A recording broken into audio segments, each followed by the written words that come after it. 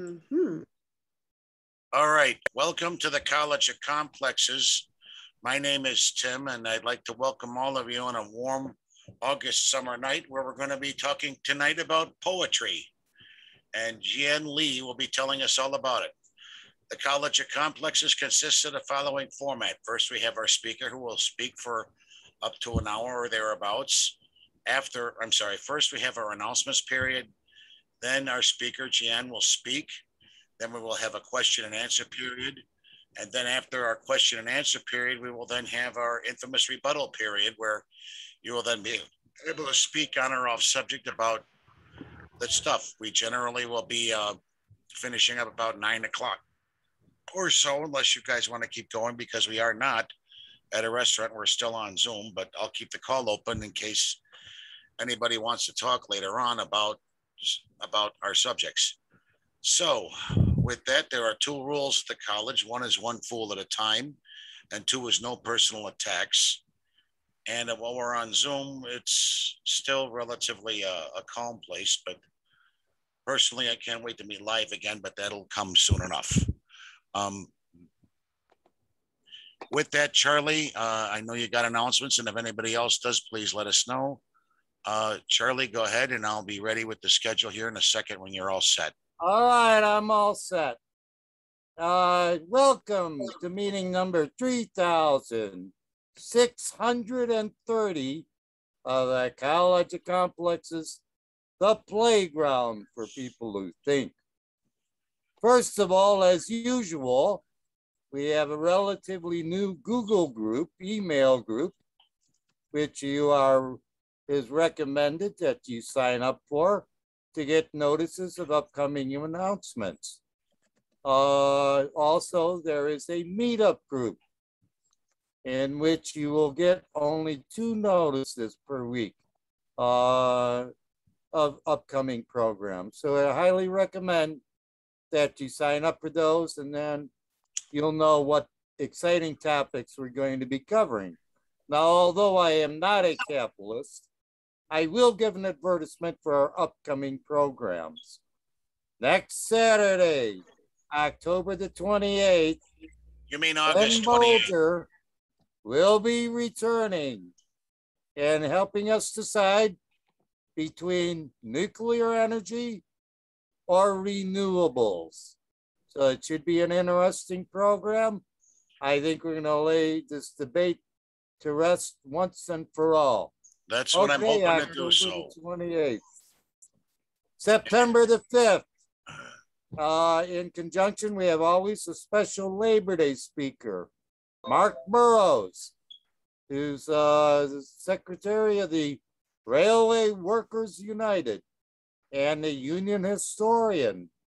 He's spoken on Eugene Debs. He will be talking about the organized labor movement and our accomplishments and challenges. I must say, I've been part of the accomplishments part of that, that's for sure. Okay, on September the 11th, October the 11th, Jim Fisk, who is in charge of the founder of the Academics for Truth, will be talking about 9/11, bringing us up to date with a topic entitled Reality or Illusion. That's a question every one of you can ask yourself. Are you dealing with reality or illusions in your lives itself, I think? On September the 18th,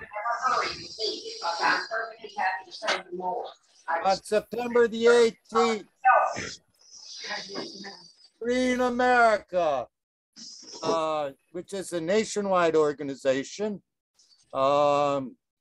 originally Co-op America, and they put out a nationwide publication, and they have a mission and goals. We'll be sending one of the editors to speak to us on ecological environmental issues. On September the 25th, an author will be returning, Michael Comerford. He did a tour of the United States, I believe in Canada and Mexico, at the height of the pandemic, ascertaining what was going on in those various parts of the country. So that's on September the 25th. We have one other program we just scheduled, and that's in mid-October, October the 16th. And the topic will be senior fraud prevention, whether it's in person, over the phone, or online. He's from the College of DuPage. Mr. Brady is associate professor, has a weekly radio program regarding frauds and so forth that he was broadcasting. Now, if you'd like to speak yourself, the next open date is October the 2nd. Please contact me with a description if you would like to speak. And that's Tim, take it away. All right. I just want to let you know too that on Thursdays right now, Dallas is meeting, and they're having they meet on Thursday nights, and they're having some presentations. Upcoming programs. I don't know why it's going to March 14th here, but it's. I'm sorry, I meant to do upcoming programs. We're in the lecture library. Yeah, I know. I'm just clicking to the. Oh, I'm sorry. I meant to Texas campus. Here we go. They're going to be speaking on Thursday the 26th on healthcare and its importance, Labor Day and the core progressive movement on September 2nd. And they are looking for speakers as of September 9th.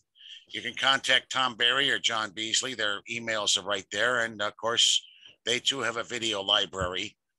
But their next There's on the date as well. Yes, it is. They'll get them updated. Everything will be updated in another week. Oh.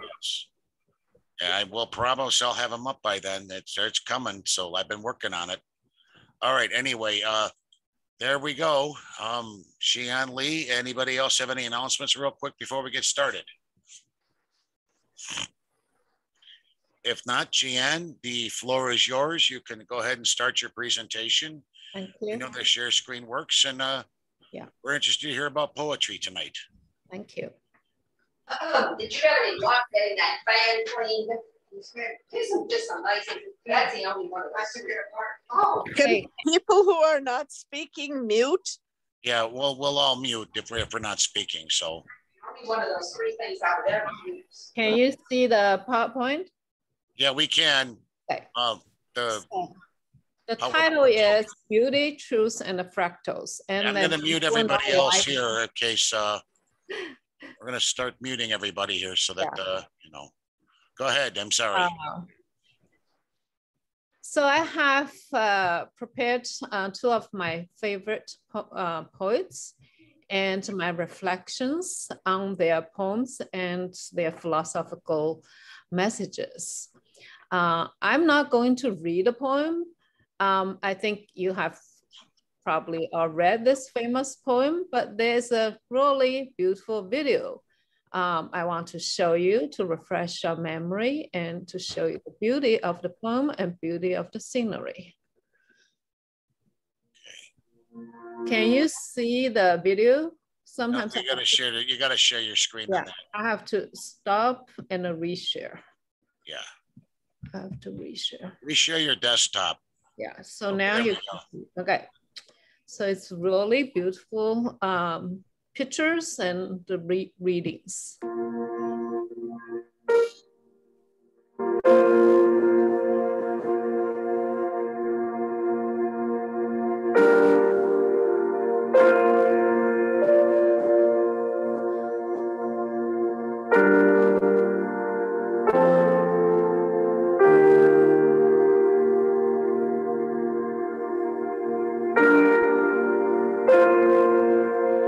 Two roads diverged in a yellow wood, and sorry I could not travel both and be one traveler.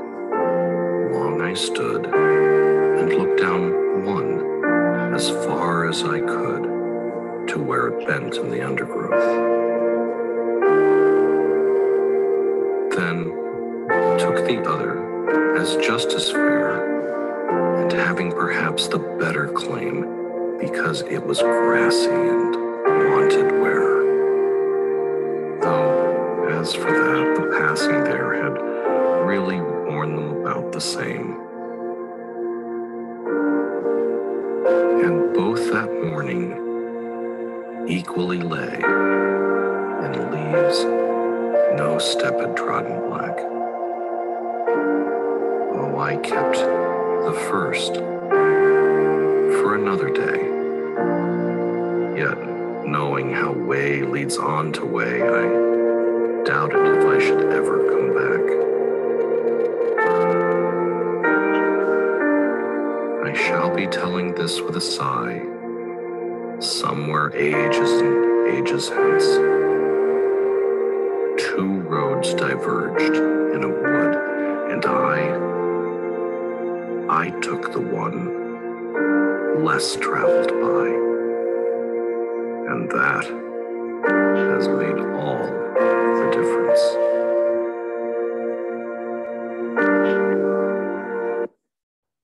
Have you all read this poem before? And I've been familiar with it myself.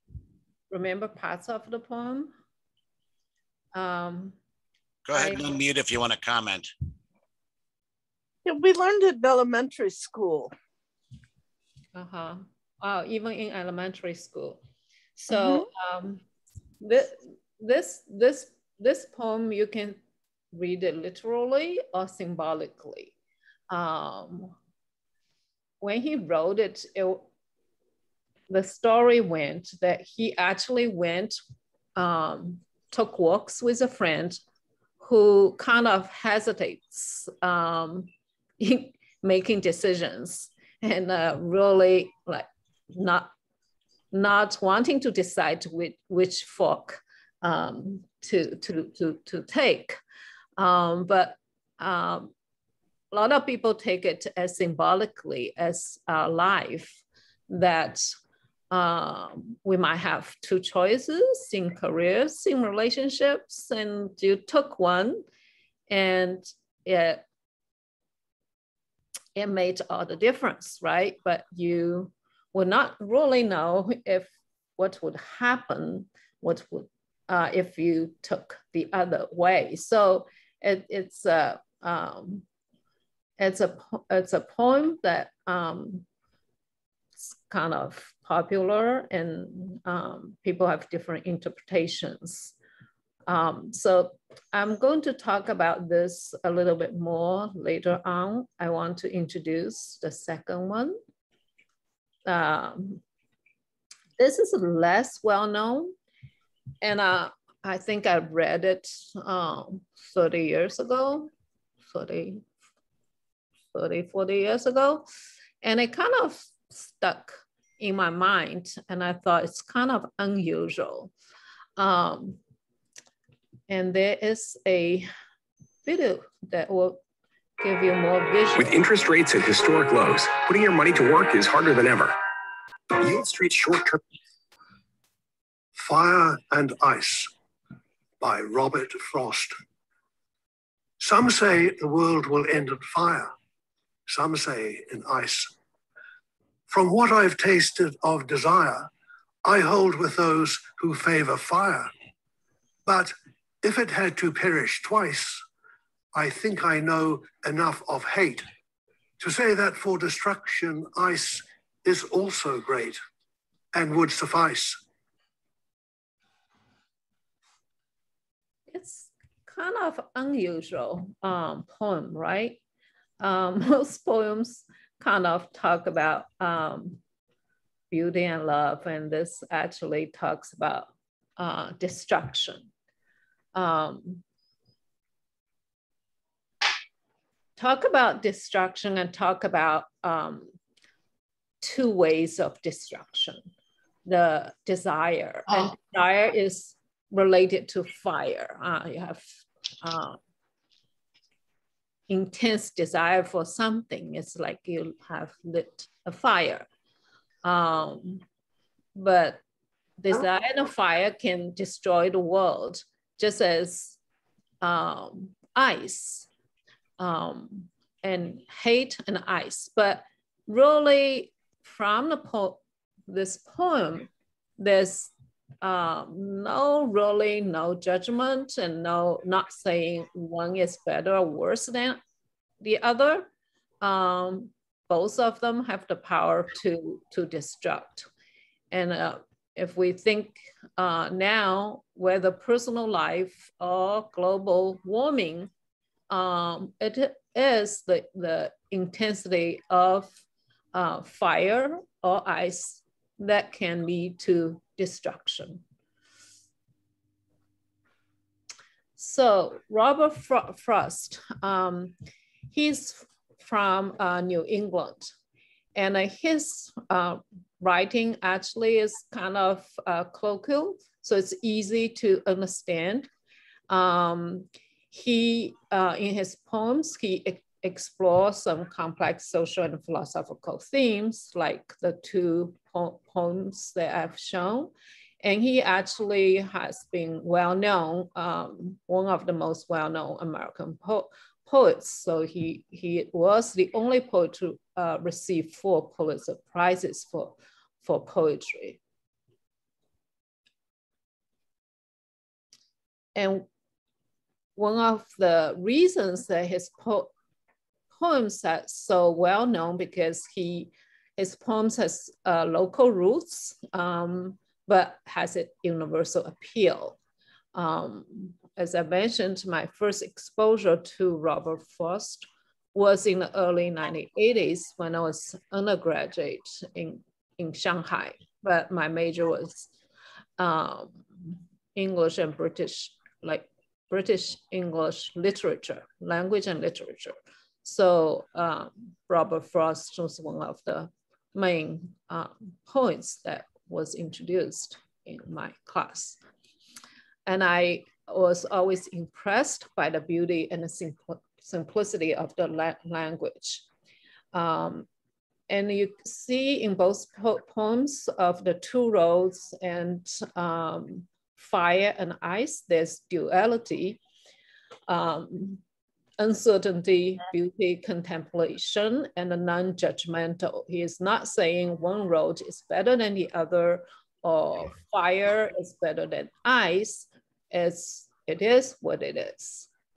And his poem has a sense of wonder of nature, wonder of life. And I thought if you delve deeply, you can kind of have your own imaginations of how it is pertinent to our personal lives, national and global. There are many choices that facing us as an individual, facing us as a nation, facing us as a global community, especially now. I would think the climate change, global warming has a far-reaching impact on the future of humanity than even the wars and conflicts.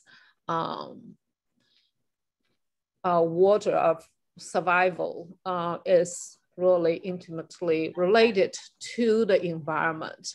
And these are global issues. So if you think like the choices we can make and the global reach. So the poems, it's kind of general, but it does have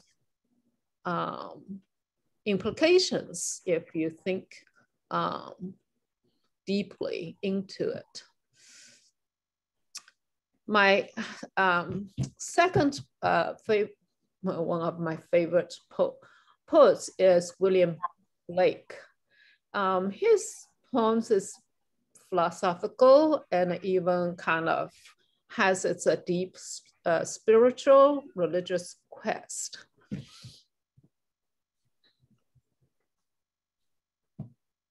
And actually the poem of this— The Tiger by William Blake.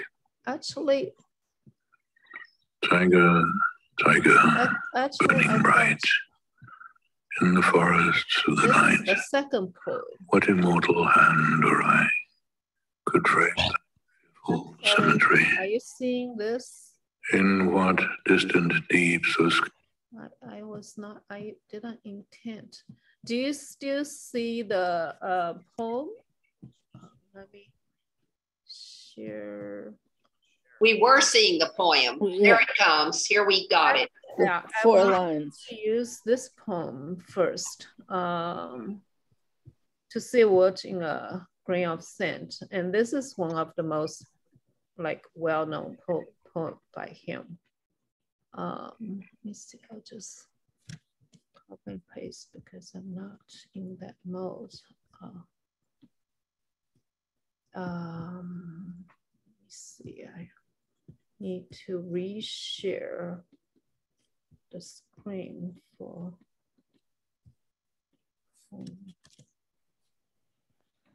no weights, no equipment, No problem.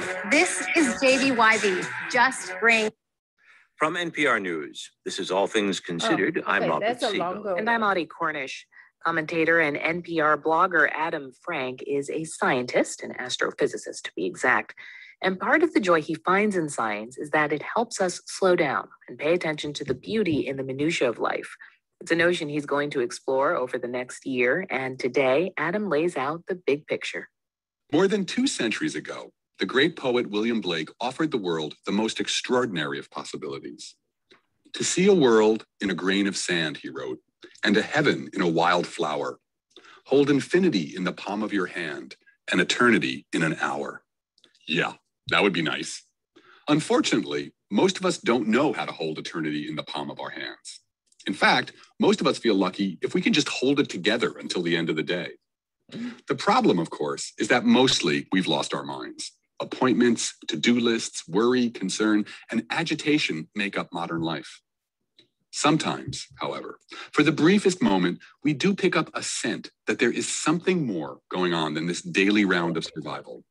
But those moments pass, and the waves of mundane urgency swallow us again.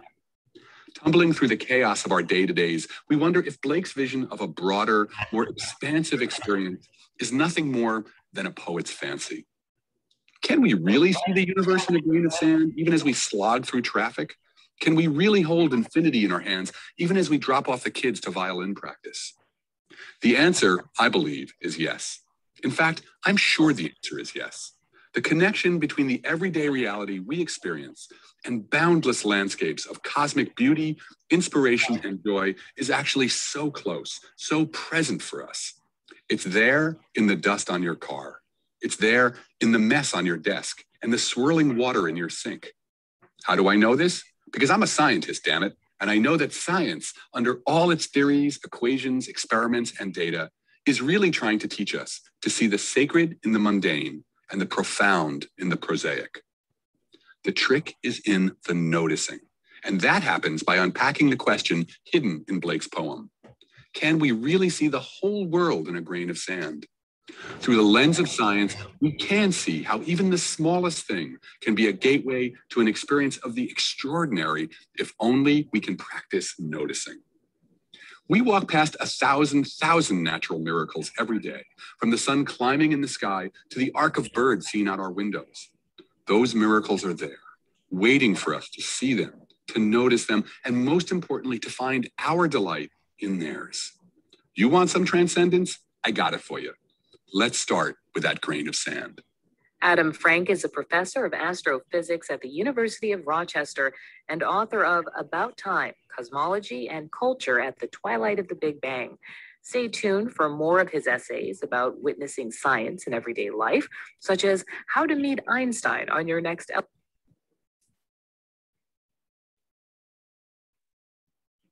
I have to change my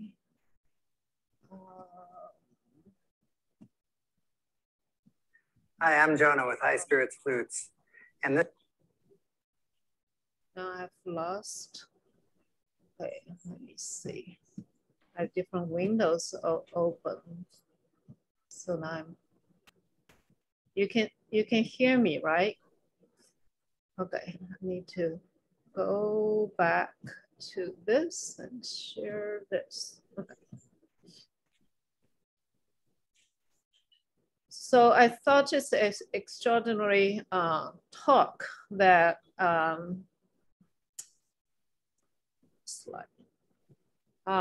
how the astrophysicists appreciate this poem by seeing the connection between a small nature object like sand, a sand, a leaf, a white flower. It contains the whole universe, and not only contain the universe, that if we pay attention, then we also appreciate the moment of beauty and moment of life as if we own the whole world. And that is another form of divinity and spirituality. If you truly can see the beauty, you can see beauty in the mundane, then you will not be too much troubled by the daily grinds of life. So this William Blake, he is also a painter, print maker, and artist and prophet. So these two pictures are actually painted by William Blake. And you can see that this man kneeling, and on top probably is a vision of the universe, right? So we are part of the universe, and by kneeling in front of the universe, like he is humbling himself and not like I'm the greatest, but we are just a small pack. We are a small cent in the universe. And the title of, oh, I'm changing. It doesn't go well now. So I actually I was going to show you the other poem. So this poem, The Tiger, is also one of the very well-known poems. Probably I'm not going to show you the video. It's long, and I'll have to come back. Tiger, tiger, burning bright in the forest of the night, what immortal hand or eye could frame thy fearful symmetry? I think this is well known both for its language and its message, like the rhythm of bright night eye, and gives you an image of wonder and even terror, fearful symmetry. But it's imagery of immortal hand or eye. Immortal, what is immortal? And usually immortal is related to God, to the divine. And usually when we think about Western tradition, God usually create like lamb. So in his in this longer version, he also had a stanza on lamb, kind of cuddly, peaceful. But on the other hand, the immortal hand could also create something fearful, fearful, terrible, even very extraordinary. So that now come back to this. So these are the two pieces of paint that painted by William Blake. So he is a very good artist as well. And I think the reason that they say he is also a prophet, his poem about to see the world in a grain of sand, and now has been interpreted by scientists to see how the interconnections of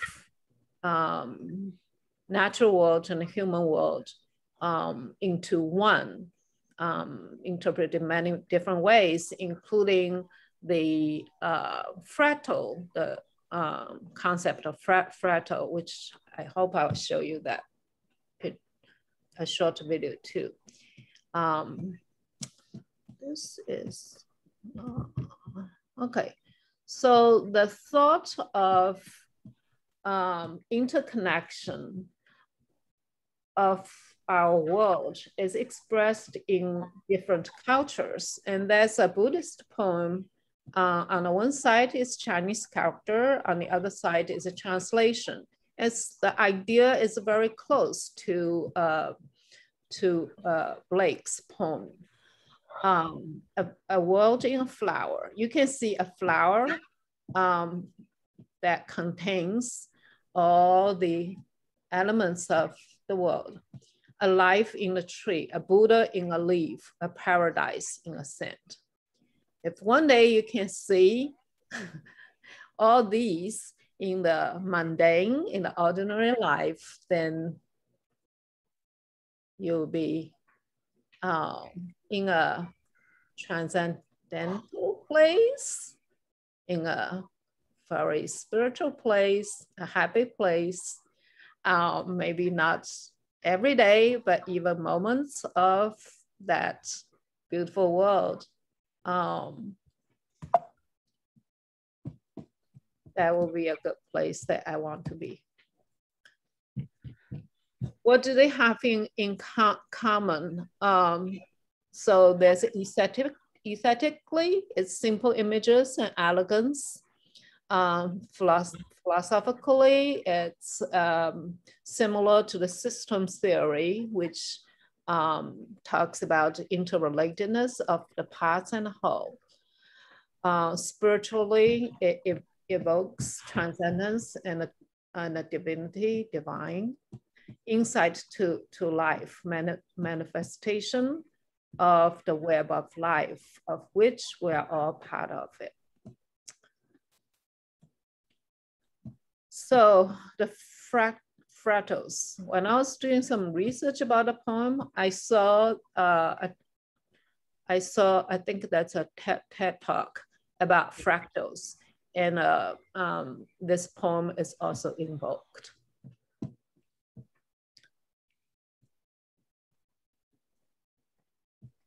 So let me read.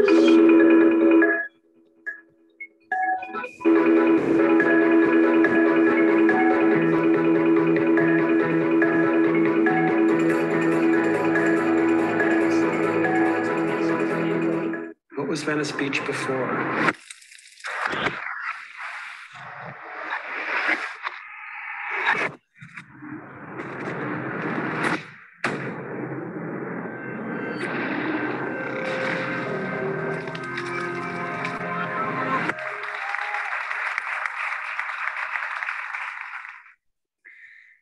Years ago, William Blake wrote this verse: "To see a world in a grain of sand and a heaven in a wild flower, hold infinity in the palm of your hand and eternity in an hour."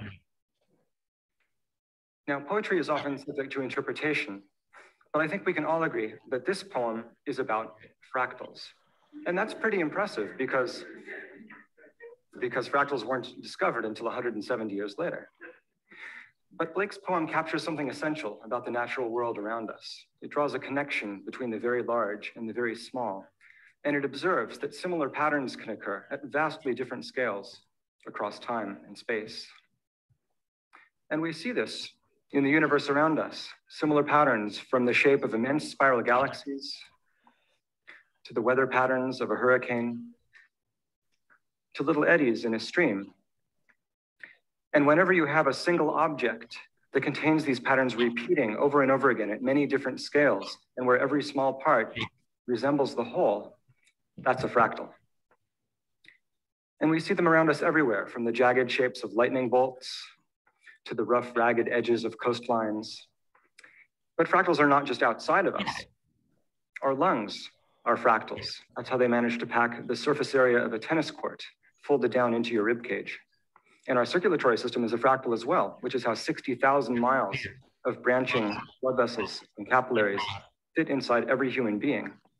So I'm able to stand here and talk to you today because I'm a living, breathing fractal, and so are you. But for hundreds of years, these complicated geometric shapes were swept under the rug. They were considered too complicated to mathematically analyze because they don't behave like circles or squares or triangles. And the assumption was that any explanation for these shapes would have to be as complicated as the shapes themselves, because ordinarily, simple things have simple explanations and complex things have complex explanations. But every once in a while, something comes along that breaks the mold. Take the universe. 100 years ago, there was a crisis in physics. Measurements of the natural world weren't working out the way that scientists expected. And physicists were tying themselves in knots, coming up with more and more convoluted theories, trying to explain away these discrepancies. But then this guy showed up with a very simple equation. And this led to the discovery of the theory of relativity and opened up an entire new era in physics. 70 years later, geometry was in a similar crisis because mathematicians still couldn't explain the properties. Well, it is a little bit long, so I don't want to show the whole video. If you're interested, you can Google the fractals and TED Talk. I can also email you the link, but you get an idea why William Blake is also considered as a prophet, because after so many years, now even scientists talk about the concept that shared with William Blake's poem. All these images are fractals. That's the small part, what sometimes we call microcosm, is embodied in a microcosm, the very small and the very big. In a sand, very small, you see the universe, right? A leaf, you see also the whole seasons and nature. So it not only has its poetic beauty, but it inspires you to see the whole connection between us and the nature, and also the nature of the nature. So it's really profound. And now I want to talk about why I'm interested in these poems and why I decided to do a talk like this. How many years ago, maybe 4 or 5 years ago, I have made a conscious decision to shift from seeking truth to seeking beauty. It doesn't mean I'm not interested in seeking truth. It only means I think it is more desirable, at least for me, to shift from seeking truth to beauty. Why? Because when we seek truth, usually it is binary, which means true or false, right or wrong. And because that mentality, we create a lot of conflict, especially in the political climate of today. You see people argue a lot, but you don't really convince the other side much. We are living in an echoing chamber. I know that Dallas College of Complex used to have people from left and right. Now people from right kind of all have left. So they probably split into their own. They even don't want to participate in a dialogue. So I think it is not really constructive if you see the world as binary. There's true or false, right and wrong. Whereas when we seek beauty, it's an open system.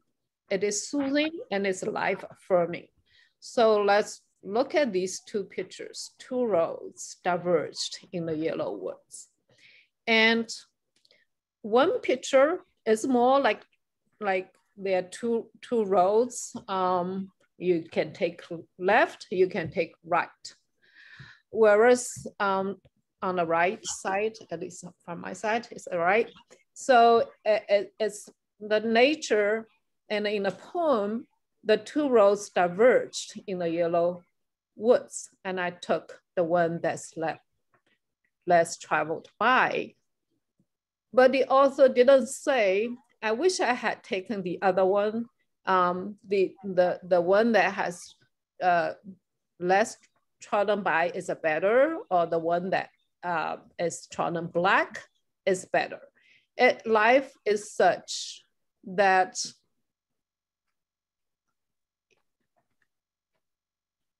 you can't always say which one is true, which one is false, which one's better, which is not. Even if you pay a price for the decision that you have made, you still will learn a lesson if you reflect, right? So we may not always make the best decision, but if we reflect, we can learn something from any decision that we have made. So just as I was thinking like, oh, I want to shift from seeking truth to seeking beauty, then it reminded me of this poem by John Keats, which says, beauty is truth and truth is beauty. That is all you know on earth and all you should know. So if, of course, that's a big if, that we can kind of combine beauty and truth together, what would that be? It would be a perfect world. But of course, that's the ideal that we may not arrive all the time, maybe momentarily. And some people, one of the interpretations that says the ingredients that put beauty and truth together is the goodness. If we have the goodness within us, it's possible that we can combine beauty and truth together. I haven't really worked out this, but that's an ideal that I like to strive for. More reflections on truth, beauty, and fractals. So truth. When we say truth, there's the big T truth. There's a small capital truth, and there's a plural truth. So the capital T truth is a truth that implies there's only one truth, right or wrong. But in life, there might be many truths. A small T truth means that truth is conditional by time and space, right? So there are different time, the truth may be different, even if you study a religious text. The truth can be relevant, say 1,000 years ago, 2,000 years ago, but may not be. That may not be as true today. So there are many truths that are kind of relative to time and space. And also I think sometimes there are more than one truth. So we need to be patient and to listen and to learn different points of view. And beauty is also interesting, difficult topic. Is beauty objective, subjective? Some people say beauty is in the eyes of beholder. That means it's subjective. But on the other hand, most people will think a beautiful sunset is beautiful. Flowers, beautiful. But without human perception of the flower or the sunset, is that beautiful?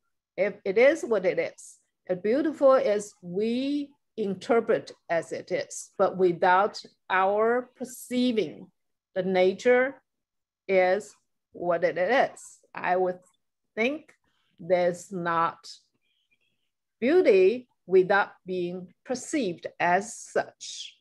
So in a way, it's the interconnections of what is out there and what is our perception of the object. And fractals, the lessons from fractals is that we are all part of the whole. We can see from a sand, a leaf, a flower, we can see the universe in a little object, and we can also see ourselves as part of the humanity, ourselves as part of the universe. And that's what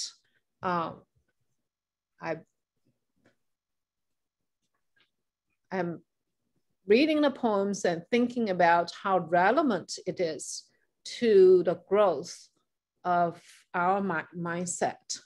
The seeds yearning to grow and to connect. One of the meanings, if there's a meaning of life, is that we can consider ourselves as seeds, learn to grow and to connect.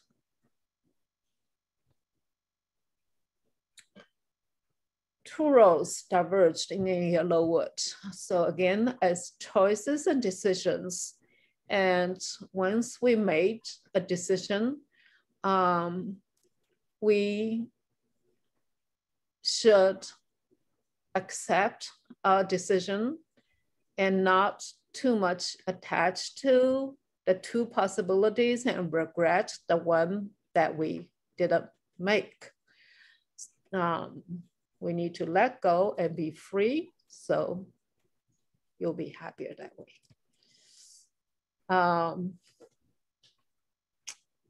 So these are the things that I've mentioned before. There's this a sand, a flower, a leaf. These are microcosm that embedded in the microcosm in the big universe. And there's interconnectedness of nature, of human society, and of human and nature. It teaches the lesson of humility and growth. When we have a sense of humility, we will grow. If we think we hold ultimate truth, then we get stuck. Okay, so that's all I have.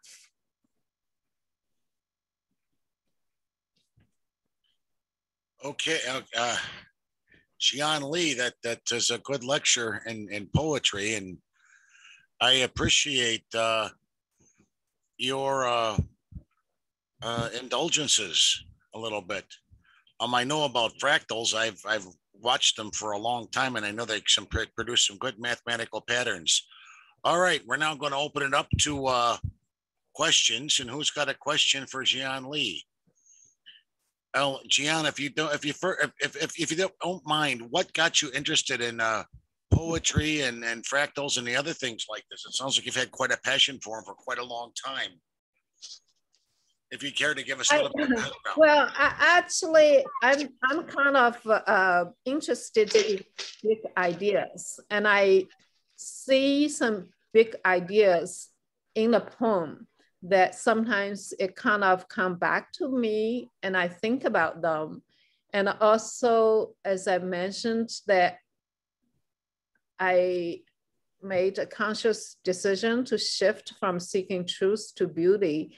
And these poems are kind of reminder of the value of seeking beauty and interconnectedness of humans and with nature.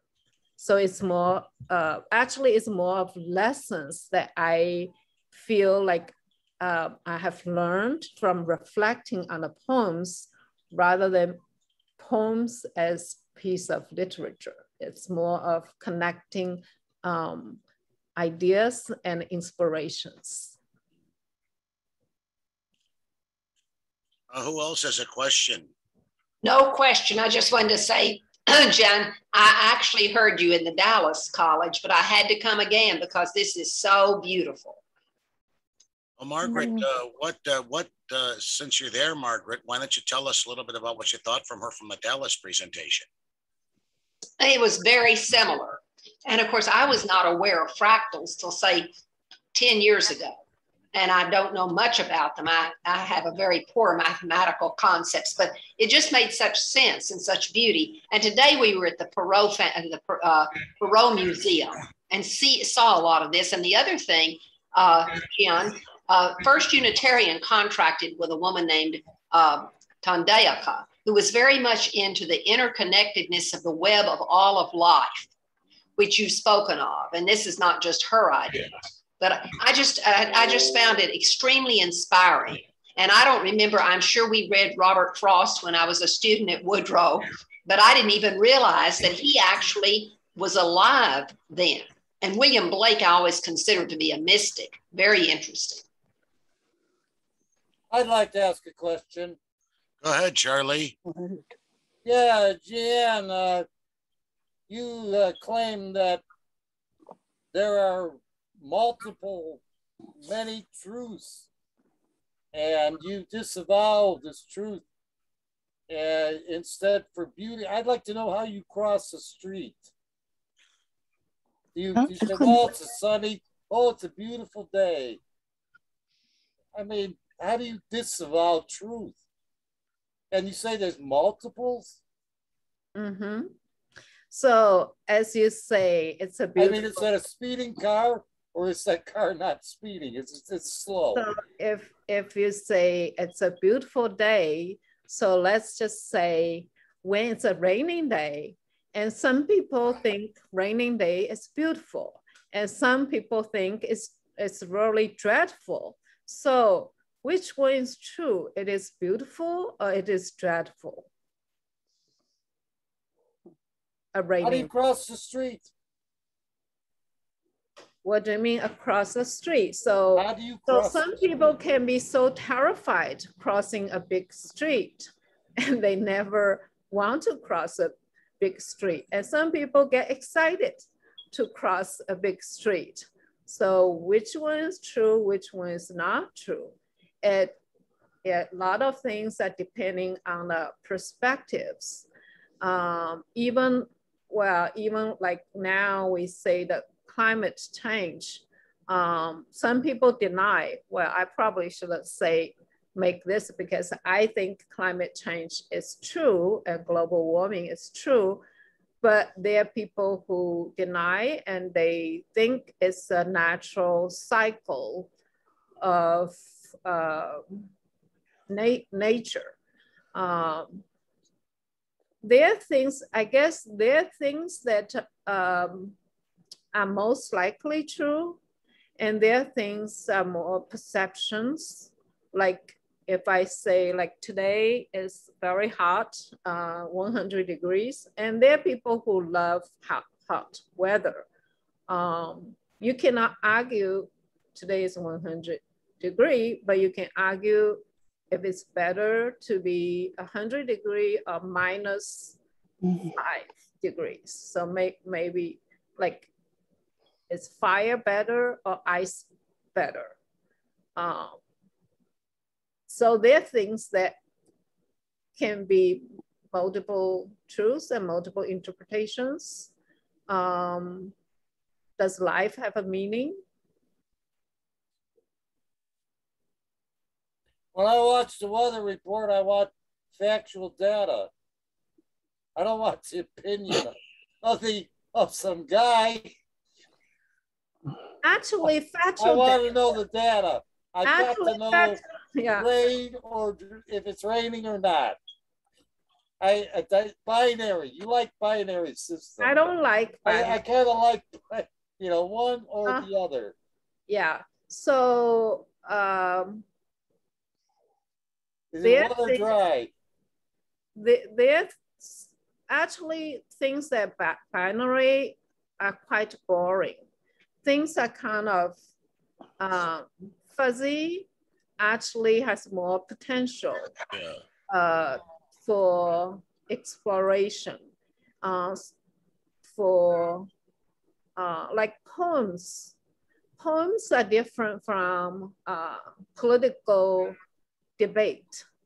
You don't really debate on poems because it's an open system, but you can debate on politics because people think that they have the truth. They have the truth. So the debate always goes on, and most of the time they don't really go anywhere. Okay. All right. Anything else, Charlie? Because well, I just don't think a speeding car is a matter of if a speeding car is dangerous, that's not a matter of opinion. Well, we know that, but you tend to hold various untruths in your head all the time, like about the validity of how free markets work and about how your anti-nuclear views on climate change, you know. I just want to get across the street. Well, people get across the street all the time. They either use a signal, they look for speeding cars and just go. I'm not going to ask a poet, that's for sure. You know, Charlie, how about this? Poet laureate or bureaucratic nitwit? Michael, go ahead, and then we'll get to you, Vicky, next. Unmute, Michael. Don't forget to unmute, Michael. Okay. Yeah, Jen, I appreciated your poetry and so forth. You mentioned philosophy and whole and part. Are you aware of the field of mirology? Mirology has to do with, it's a study of whole and part in philosophy. And I was very impressed when you mentioned philosophy as whole and part. I've done a book on mirology and whole and part. And with fractals, how familiar are you with the concept of whole and part? Parts being reductionist and wholes being non-reductionist? I have heard of it, but I don't really know. But I didn't argue that whole part is reductionist or not. I only say that we are all parts in a whole. It's the interconnectedness of parts of whole, but I wouldn't keep them separate. They are actually very much as part of it. So that's how the grain of sand, you can see the whole world in the grain of sand. Is the interconnectedness rather than a separation. So I think one lesson from reading poem is to have insight that we are more connected than we are apart. Yeah, I would agree with you. And yeah, I was just very impressed when you mentioned part and whole. And I I was just wondering how much work you've done on that, because it's very technical stuff in metaphysics. I don't know if you're aware of that, but it's I was very impressed when I heard you talk about that. Actually, I haven't really studied in depth, and I used to study a little bit about Chinese medical theory. And the Chinese medical theory is also has that philosophy that like if you're sick, you're probably out of balance. That's like acupuncture. If you have a headache, they don't treat your head, but they treat your whole system. When your whole system is restored to balance, then your health is restored to balance. So it's not like if you have back pain, it's a back pain problem. The problem is somewhere else because your whole body is a system. And if you want to get to the root of your problem, you have to know your problem as a system and which aspect of system is out of whack. And you have to bring the system into balance. Then you kind of treat the root of the health issue rather than just like headache, backache. It probably has psychological, it probably has some other issues related to it, right? So that's kind of part and whole theory that I have thought about before. Did you also mention, unless I misread, did you also mention systems theory? Yeah, I mentioned systems theory. I know a little bit about systems theory that also implies the theory of the relatedness of parts and a whole. Without knowing the parts in the system, you will never know the whole system. And I remember, well, actually I was in some other discussions, and I used to participate in a Chinese Taoism discussion that we talk about parts and whole and the systems and the body, human body as a system, the universe is a system, and we partake in the cosmic rhythm of the world. So my interest and knowledge is more philosophical than like scientific, because my field is not like physics, math, but more like social sciences. But I'm interested in scientific method, but I don't really know the details of science. Thank you. Can I? Sure. Yeah, Vicki, I'm sorry. I did. Yeah, please go right ahead. You forget me. Oh, I'm not trying to forget you. I'm looking at my other computer here about a couple of poems that have inspired me over the years. And I found a couple that I might share in our rebuttal period. And I was just drifting away for a brief minute or two, Jian. So. Oh, no, but I've had it up for a long time. Vicky, I know you've had it up for a long time. So I said go next. And, you know, like I said, sure. I'm quite intrigued by this lecture and thinking about my rebuttal tonight, what I'm going to share. And I think I got something good for Jian Li, somewhat hilarious. But so go ahead and lower your hand and let's get right into the back and forth. Okay, I'll lower my hand. I can do it okay, that's great. No, I did it. I really loved this talk, and you've given me a lot to think about. When I see a poet use the word truth, I'm not always sure what he, and it's usually he, means. And I think of it not in terms sometimes as true or false in a fact, is in effect, as you mentioned, the subjectivity of the rainy day or the sunny day being beautiful. But I think of a kind of artistic truth as in true to nature, authentic versus inauthentic, real versus artificial. You know, I've heard some actors declaim and they're bombastic and it's forced and it's not true to nature. And there's poetry that's doggerel and it's just silly rhymes and it doesn't touch us or reach us. And I'm wondering if that's a valid interpretation. Keats equating beauty and truth, I'm not altogether sure what he means, although then that brings up Blake. What a mortal hand or eye dared frame thy fearful symmetry.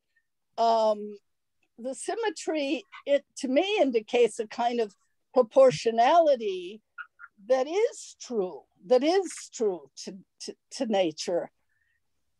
And if beauty then is a kind of, I don't know, proportionality. I'm sorry, this is a bit of a ramble, but yeah, take it where you will. Well, there is a strong argument of symmetry is an indication of beauty, whether in nature or in humans, that they think symmetry is an indicator of beauty, but you can always find not necessarily everything beautiful that's like symmetrical, although that is kind of argument. But I like your authenticity. I think there are many different levels of truth.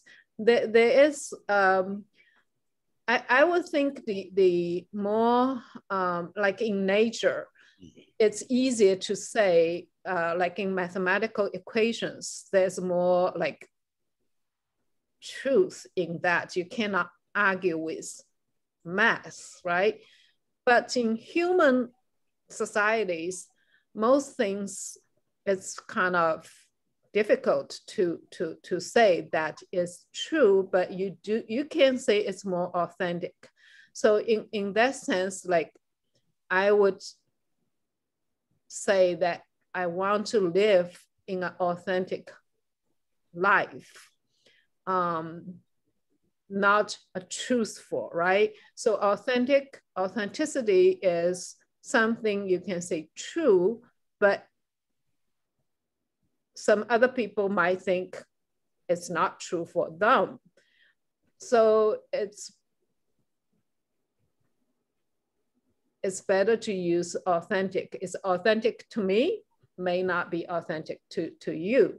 So at least like we can all strive to live an authentic life and being truthful to ourselves without imposing that our views on other people. Thank you. Thank you. Can I get a second one or? Yeah, go ahead. Wait. We're oh, okay. Nobody else is actually actively looking right now, but so keep talking. This is what it's there for. And if anybody else wants to go next after Vicky, go next. About, to me, the hardest poem today was the Fire and Ice one. I had not seen it before. Or heard it. And I mean, he begins by saying the world can end with fire or ice, and he expresses a preference for fire. But then he brings in having seen enough of hate. And I don't know if he is connecting the hate to the fire or the hate to the ice, or either one, if this symbolizes something. I think he did equate ice with hate and desire with fire. But okay. But it doesn't mean one is better than the other. They are actually like yin and yang. They are not just because both fire and ice, they can destruct. They have destructive power.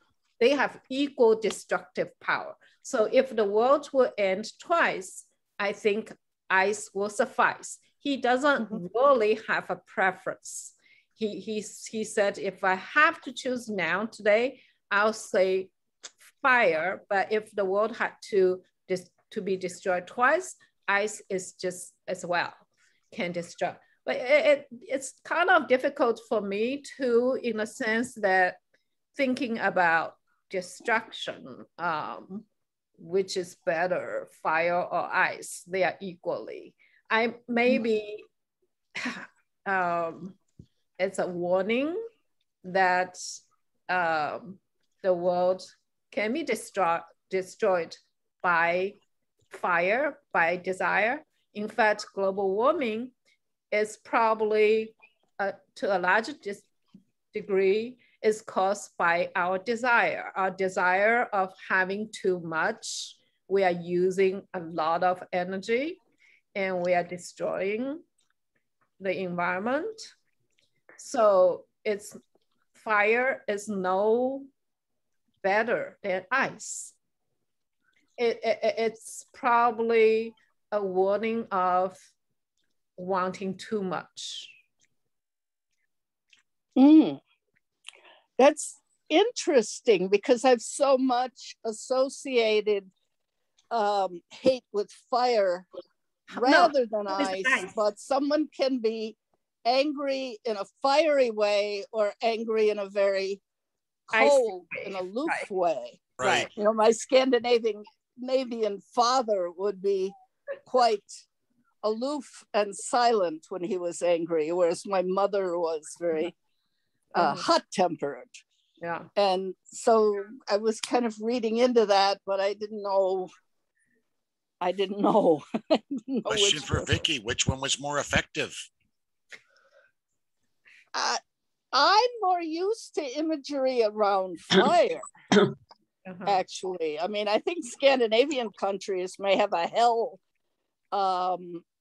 that's kind of cool rather than a fiery hell. Different cultures have different, imagery around the end of times. Okay, we've had two participants who've raised hands. Janice, you haven't gone yet, so please go, and then we'll get to you, Charlie. Okay, thank you. I wanted to ask Jian, she said she came from Shanghai, which I think is sort of southern in China, and she came to Chicago. I don't know whether that was a direct trip or not, but as a language teacher, I taught Russian language, and I know how hard it is to learn a new language. Although when you're in the country, I guess it's easier because you hear it all the time. So I'm just wondering how Jian mastered the English language. That's a long story. Actually, I started to teach English as a second language when I was 16 in China. I learned English like in school when I was third grade or fourth grade, and my English teacher was not very good, and she was like a Russian language teacher. And she switched to English, but her English was not very good. And we had a radio program. And the teacher from radio program was very good at radio. At that time, like very few TVs, but just radio. Of course, the country would like put the best teacher in a radio program free to public. And my mother was a school teacher, and she encouraged all of us to learn English from the radio program. And my brother and sister dropped after 2 weeks. I persisted for like 3-4 years, 30 minutes with radio. And then when I finished my middle school, not even high school, when I was 16, I was given a job to teach English in an elementary school. And then I passed the entrance examination for college, and I took English language and literature as my major, and that was more than 30 years ago. And well, I don't know how much I should say. So in my college in Shanghai, we had a professor from Canada. She was from University of Toronto. When I got a scholarship to study abroad, she actually invited me to study sociology in education in University of Toronto. So actually, I left Beijing and went to University of Toronto to study sociology with Canadian students. And I got my master in University of Toronto for like after two years. And of course now I've been in North America because I had to count Canada longer than I spent time in China. So I consider myself as totally bilingual and bicultural. And right now I teach DP Mandarin class, DP Mandarin in a IB school in Dallas. I came back to teach Mandarin. Yeah. I wish you would teach Mandarin to me. I took 10 weeks in an evening class at Moraine Valley Junior College, and I only remember a few phrases. But, okay, you listen to a radio program, but you got, I mean, the Chinese alphabet is so different from the US alphabet or the English alphabet. And so there's so many parts to learning English, another language, and comprehending and reading are other parts. So how did you get English language without very much of an accent? Well, there are a lot of people who are bilingual. I mean, it's not that unusual. There are a lot of people who are bilingual and trilingual. It's the practice practice that makes perfect, right? Right. I mean, I've been here for so long, and I always like in an educational environment, and I have to teach. So it's just practice. Thank you. All right, Charlie, I think you were next. Yeah, Jian, anybody who's ever grown a simple house plant, petunia, is able to perceive that the leaves are spaced so as to each collect an equitable amount of sunlight. And if I go outside of my backyard at night, and I look up in the sky, I think I'm going to see a big round ball, a sphere. If I look at my telescope, I'm going to see them all over the universe. Now, you guys come along and say, well, there's geometry in nature, and you're claiming this is a discovery of some sort. Now, there certainly are degrees of complexity, but that's fairly evident to even the casual observer of Charlie in his backyard. So what's your question? Well, what's this excitement about geometry? It's easily recognizable. What's so unique about these fractals? I think what's interesting about fractals and what's interesting in Blake's poem is the realization of you can see a very mundane part of the world, and your mind can transcend the mundane to the divine. Divine in the sense of the whole cosmos. So even a leaf, a flower, if you don't think about it, you just see it is an isolated piece of work, piece of nature. But your realization of a sand, a leaf, a flower, a star is so, you can see this, a little part of the nature or human, and how interconnected we are in the whole universe. Then you have transcended from your isolated self and isolated perception, and you merge with the cosmos. And that is almost, to an extent, a religious experience, a spirit. Yeah, slow down a minute, slow down.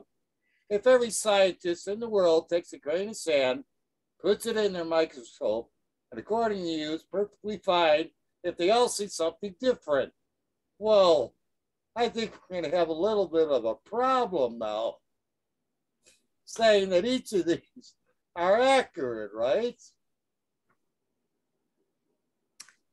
Human mind is, so I give another Each of talk. those observations are accurate, actually, right? I give another talk that says I was a atheist to agnostic and to a mystic. So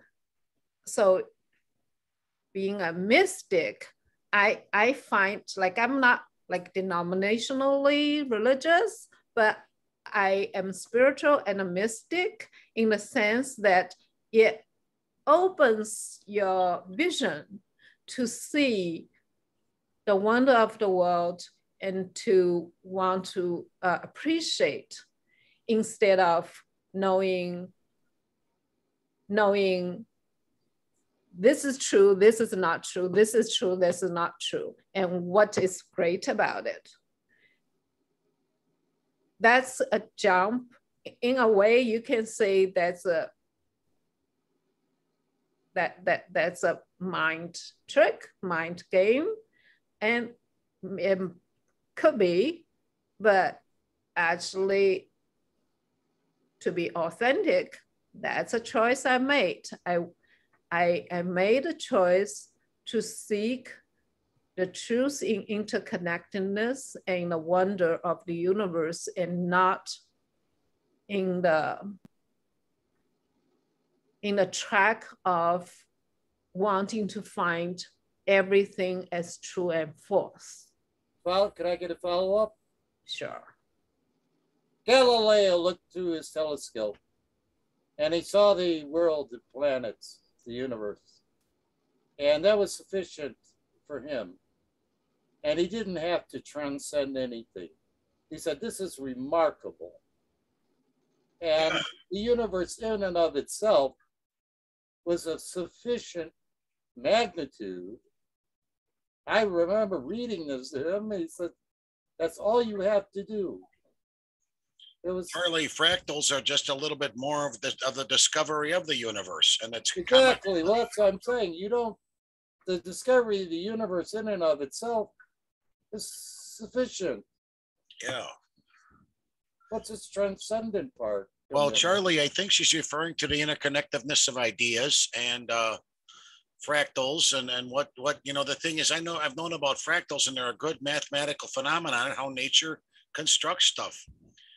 And I think Tim, there's no connectedness of ideas if everybody is seeing something different. There's the absence of connectivity. That's all. Oh, I think the scientific method proves you wrong on that score. Well,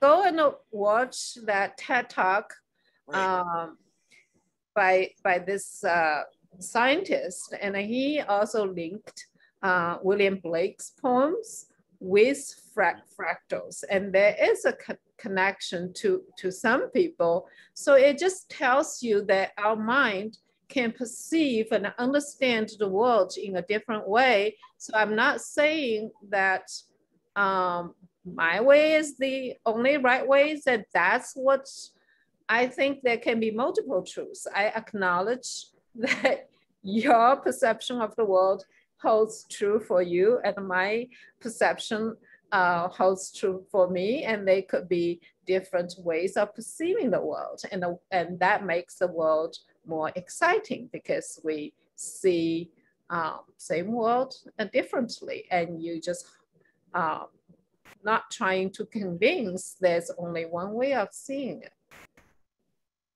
Okay, Tim, I have a question. Go right ahead, Bob, and let's get something for Jian Li. Okay, Jan, are you troubled by all this new wokeness going on in the United States, and this this movement here to cancel authors, great authors like Blake and Frost and Shakespeare, simply because they're white? And does this at all remind you of the Cultural Revolution at all? I've heard that Chinese parents are calling their children that are studying in the United States, calling them back home, thinking that this is like, they're saying this is a cultural revolution going on in the United States, and they're calling them back home. So I'd like to get your opinion on all that. I think that's a very fringe theory, and that's a very fringe calling. It's not going to happen. I mean, people have extreme views. Shakespeare, William Blake, these are I consider as classical writers and classical literature. And being classic, that means that it has a value beyond politics and time and space, because it embodies beauty and wisdom. There are people who want to ban. Actually, there are more people who want to ban what was that series of books by the British author Harry Potter. Oh yeah, yeah. So there are more people who want to ban Harry Potter than ban William Blake.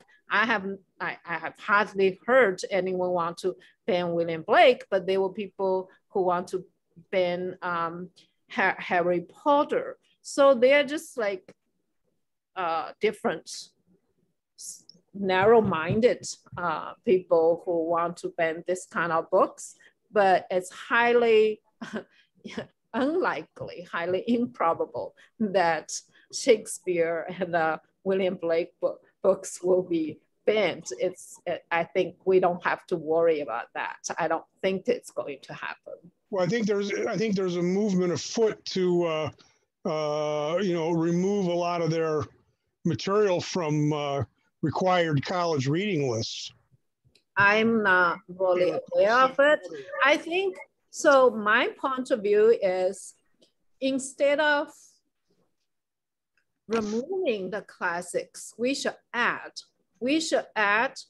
some other writers who are great writers from African Americans, Asian Americans. We should enrich our knowledge, not by withdrawing the great literature. We should add. It's like there was a debate of like speaking English, as if speaking Spanish or Chinese will make us less American or make us dumber. We should believe in human potential of learning more, not learning less. So in terms of language, like in Europe, in Asia, most people speak more than one language, 2 languages. So what's wrong of knowing more than less? Why should we take out great writers, why should we not add more? If we only read Shakespeare, only read Anglo-Saxon writers, excluding other traditions, then we are narrow our own thinking. So I would think it's better to read more broadly rather than to retreat, right? In a world that is more interconnected, we should take opportunity to learn more, not to learn less. What do we gain by learning less? We have a lot to gain by learning more cultural traditions and great literatures from all over the world. I think there's a article in City Journal. I've not read it yet, but there was an article in the recent issue of City Journal, and it's about what's going on in the world of classical music, and the same thing's going on over there. There's this movement to, curtail performances of classical music, I believe is what I kind of read an introduction of the piece or something, read a little bit about it, but I haven't read the whole article yet. But same thing's going on, in music, that they're saying that, well, this is white supremacy, and, they have to, quit teaching this and start, and performing it, and start, teaching and performing all these other artists. In other words, we're going to have to start listening and reading material by people based on the color of their skin or their sex, and not on the quality of the work itself. That's kind of my fear. So there is a danger. There is a danger of so-called identity politics, but on the other hand, that we do need to reflect and to be more inclusive. So if in a college for a literature program, and all you read 100% is white Americans or Anglo-Saxon, 100%, isn't that to be remedied instead of 100%? Think about history and the population. How many Anglo-Saxons percentage-wise are in the world? It's less than 25%, I would think. And what about civilizations? The four great civilizations, Greek and Roman is one of them. Chinese, also one of them, right? Hindus, the Indus Valley. There's the Euphrates, the Middle East. There are many civilizations and there are many great authors. How many authors do you know who are not Anglo-Saxon? If you cannot name even one that's non-white, isn't that something to be remedied? Shouldn't we know more than just Anglo-Saxon, just white? So my argument is not for less and not wanting to read classics. My argument is we need to open our mind and read more. In addition to the great Shakespeare, we need to know something else from other civilizations. Only by learning more and enrich our knowledge, we be more connected and have meaningful dialogues with people from other parts of the world. So okay. That's the case of not thinking just true or false, but rather to expand that there are many truths, there are many great literatures that we need to be aware. I have a quick question. Where do you teach now, Jian? I teach in Alcorn School. At where? Alcorn. Oh, how wonderful. That is a wonderful place. My other a question or comment is simply that I think, yes, there's been some concern that we were going to eliminate people like Shakespeare and Beethoven and so on. I think our greater danger, this is my opinion, is critical race theory, eliminating that, not telling our young people the truth or presenting it to them. So we've got a lot of little politicalizations going on, and just have to guard against them and protect our culture and what's good for our people. And they need to know more rather than less. Yeah, so the argument is actually to know more instead of knowing less, and not saying we can do this, we can do that, but we should say that in addition to this, we should do this and that. Because we are more and more interconnected. Like when I was in China, I was reading William Blake's, I was reading Shakespeare, but how many of American students who have read anything from Asia? I know Chinese classics. My daughter could recite ancient poems, Chinese poems, when she was 3, and she was born in the United States, and she now speaks 3-4 languages. I mean, we should think what we can do more instead of we are so afraid that we do less and less, right? So, but if we only know every piece of literature, every piece of music that is Anglo-Saxon white, is that something that we should reflect? Is that enough? Shouldn't we expand our horizon to know more? Otherwise, how can we have a meaningful dialogue with people from other parts of the world? And not being ethnocentric, thinking we are the center of the world. And that's what the Chinese used to think, that they are the center of the world. Actually, Chinese Americans are most likely to be the most ethnocentric people in the world that think we are the center of the world. But the earth is round. No one is the center of the world. And we have to have humility to acknowledge that we are part of the world. We're not the center of the world. So we should have the incentive to know more of the world.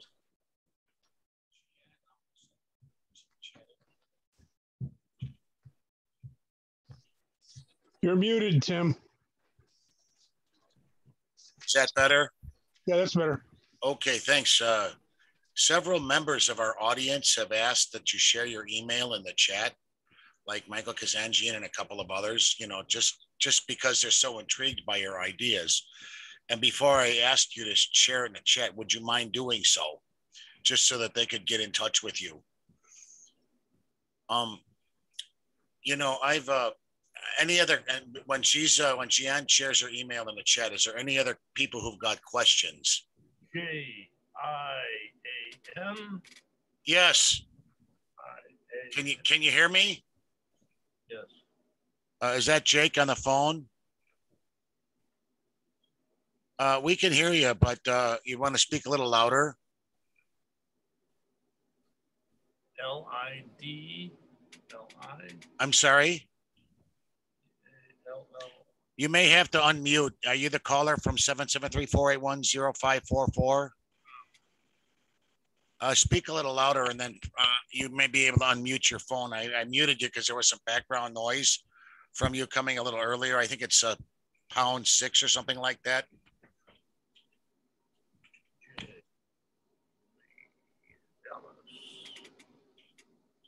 Or whatever, but who's ever talking, we can barely hear you, but please speak up a little louder.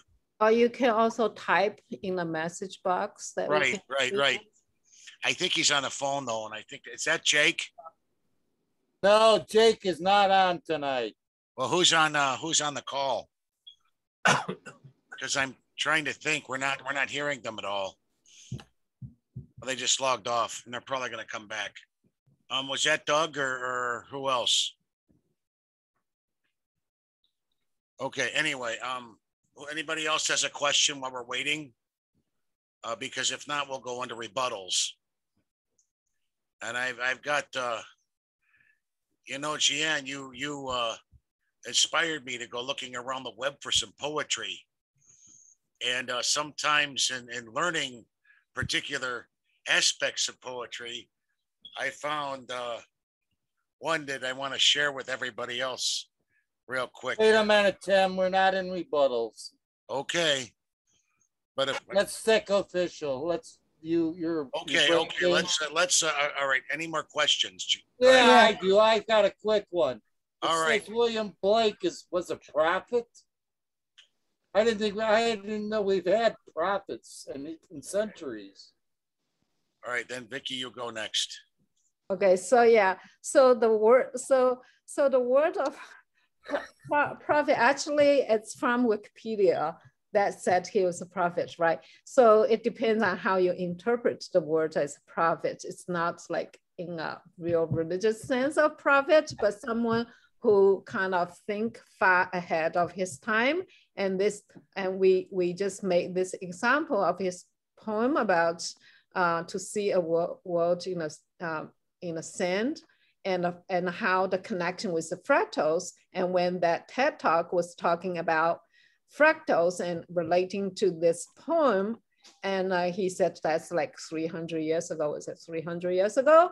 And his poem also kind of segued, has some kind of connections, inspirations, like with fractal, and that, in a sense, is a prophet. It's prophet doesn't mean like we're going to heaven, but someone who is far ahead of his time. So that's a power of not religion, power of poetry and the power of philosophy that that their sayings can have far-reaching influence in the history, or some people think it is. I might like to become one. Yeah, so why not? Like, if see, we come back to like things that are true or false. Once you have decided things true and false, it's very difficult for you to break the mold and to make progress. You already know it's true and it's false. So what? So what can you learn?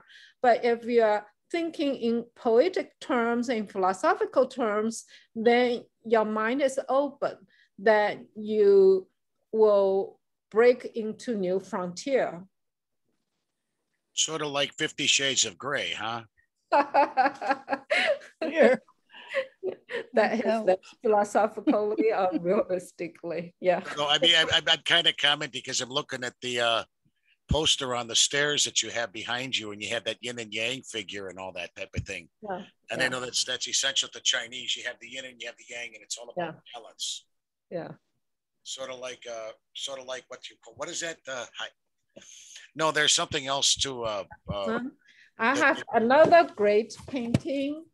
Can you see that a friend made that religious symbols? There are 7 religious symbols in one painting. You mean the one that says a unity strike on it? Yeah, a unity symbol that has 7 religious symbols. I like that one. We can only see the bottom of the half. Just go up a little bit. That's neat. And actually, it's made by a scientist that had a vision of how connected that religions and symbols are. And you can see there's a Judaism, Christianity, Buddhism, Taoism, even a Wicca. No, that is cool. I mean, you know, because I've seen stuff like that before, and it's pretty neat stuff. Yeah. But I've been okay. Who else? Okay, Vicky, you got another question? Go ahead. Yeah. Well, I have tried to read non-Anglo-Saxon Asian writers. Unfortunately, I only comprehend the one language. And so everything I'm reading is in translation. And I always wonder, most particularly in poetry, if I'm coming even close to, you know, understanding another culture or what the author truly intended, or, you know, it's a real limitation, I think.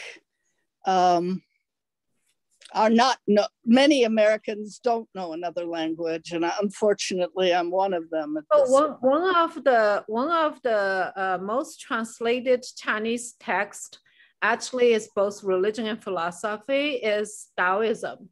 And Taoism text called the Dao De Jing, DAO TECHING. I'll put in the it has been translated for like more than, like they say, like second to the Bible, and it's very short. It's poetic and it's philosophical.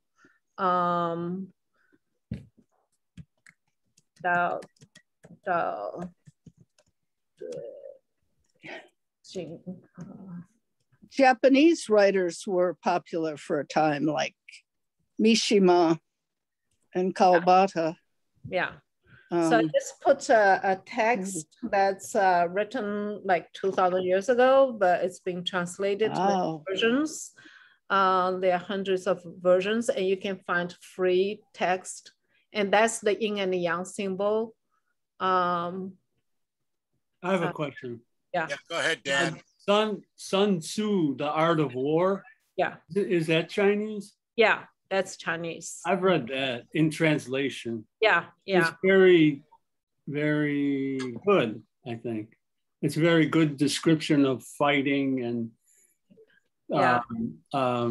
philosophy and tactics and strategy of even speaking with people. Mm-hmm. Not only fighting, not only killing and shooting. And I'm sure it was written like 900 years ago or something like that. Yeah, it's probably more than 1,000 years. Yeah. You use the art of war in your interpersonal relations? All the time, Charlie, especially on the college of complexes. The best war is one where not a shot is fired. They say the art of war is a must read in West Point. Yeah. Yeah. Well, I didn't read it at West Point, but I read it here. Thank you. All right. Who else has a question tonight? You know, Gianna, I'm really intrigued. Why don't we move on to rebuttals? Okay, we'll move on to rebuttals. You know, one of the things that kind of reminded me that really cemented some of the concepts of poetry was there's a very short video on how haiku is constructed. I'm going to share it real quick, and then I'll keep the rebuttals to about 5 minutes each. But I think this one just tells you a little bit about how haiku is formed and how to remember haiku. I'll share the screen, and it'll be somewhat familiar to everybody, but at the same time, I think it might cause a little controversy with our subject. So I'll share this video, and then I have a couple of poems that I think might be really good for our crowd at the College of Complexes. So I'll share this short video first, and then I'll do a couple of other show it poems. Here we go. Going to explore the world of haiku. We're going to explore the world of getting high? Cool. No, butthead, not high cool, but the ancient Japanese spare haunting poetry called haiku. Haiku is a 3-line poem. The first and last line are 5 syllables. The middle line is 7 syllables. A syllable, of course, is one sound, but head is 2 syllables, but and head. So now that you know that, butt head, why don't you compose a haiku for the class?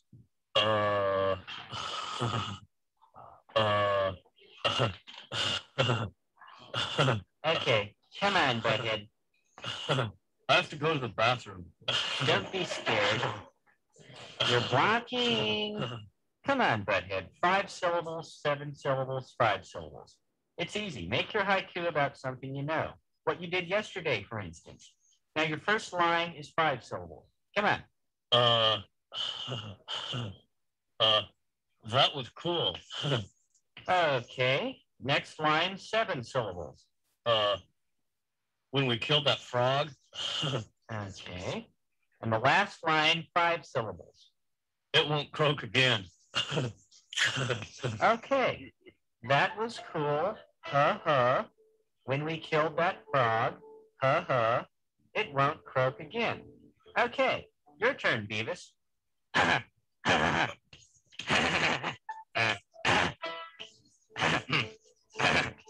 Okay, Beavis.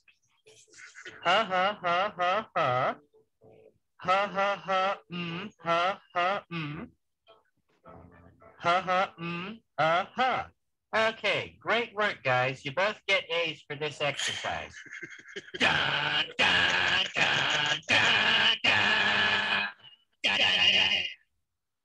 I just thought that would be, class. no, I'm sorry, I'll stop Today we're sharing going here. to- I just thought that would be a little bit of a humorous divergence on how I remember the art of haiku. There's a couple I found. There once was a candidate Trump whose message rang clear at the stump. Vote for me, we, because I am me and everyone else is a chump. Humpty Dumpty called for a wall. Trumpty Dumpty had a great fall. Now all the grand wizards and folks PR men could never put Trumpty together again. And I'm going to share screen on a couple more here real quick that I think you might find pretty neat. I'll share screen on this one here real quick if I can. Just give me a second here, please. Hang on. Okay, here we go. An ode to nachos. Oh, nacho, so layered, so complex, yet so simple. Your hotness, gooey, like the blurred lines between love and infatuation. Your chips, imperfect, fractured triangles, when placed together, complete the puzzle of my soul. Your cheese, once a cold, uncaring block, drips golden, melting the walls around my heart. And my stomach, my plate is clean, but I feel dirty. And then, of course, there's one more that I think this might really speak to some stuff here. If I can just get it up here real quick. It's going to take me a minute. I'll unshare the screen and share this last one again here real quick, if you don't mind. Just bear with me for a minute. I'll get my screen up again on this last one.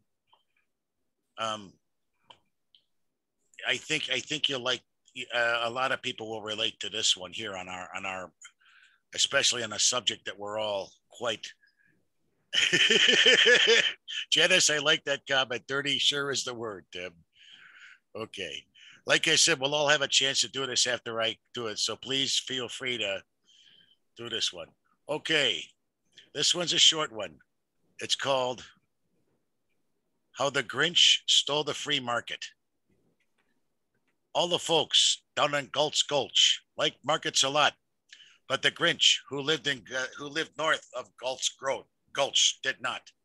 The Grinch hated markets, especially free ones. Now, please don't ask why. No one quite knows the reasons. It could be his head wasn't screwed on right. It could be perhaps that his rings were too tight. But I think the most likely reason of all may have been that his brain was 2 sizes too small. But whatever the reason, his brain or his rings, he stood there on the mountaintop, hating the things, staring down the cave with a sour, grinchy frown at the warm lighted windows below in the town. For all they knew, the folk down in Gulch below were busy now, trying to sell high, buy low. And they'll say, it's beneficial, he snarled with a smear. Tomorrow they'll barter, it's practically here. Then he ground with his fingers nervously drumming. I must find a way to keep markets from running. For tomorrow, he knew, all the guys and gals would wake up bright and early. To the market they'd fly, and then, oh, they'd buy. And one thing he hated, they'd buy. That's Gulch Grouch. Young and old would all make a profit, and they'd profit, and they'd profit. They would start innovating and making money off it. It made him so mad he punched through the soffit. And then they do something he least liked of all. All the people of Gulch The tall and the small would stand close together with no thoughts of raiding. They'd stand face to face, and then they would start trading. They'd trade and they'd trade and they'd trade.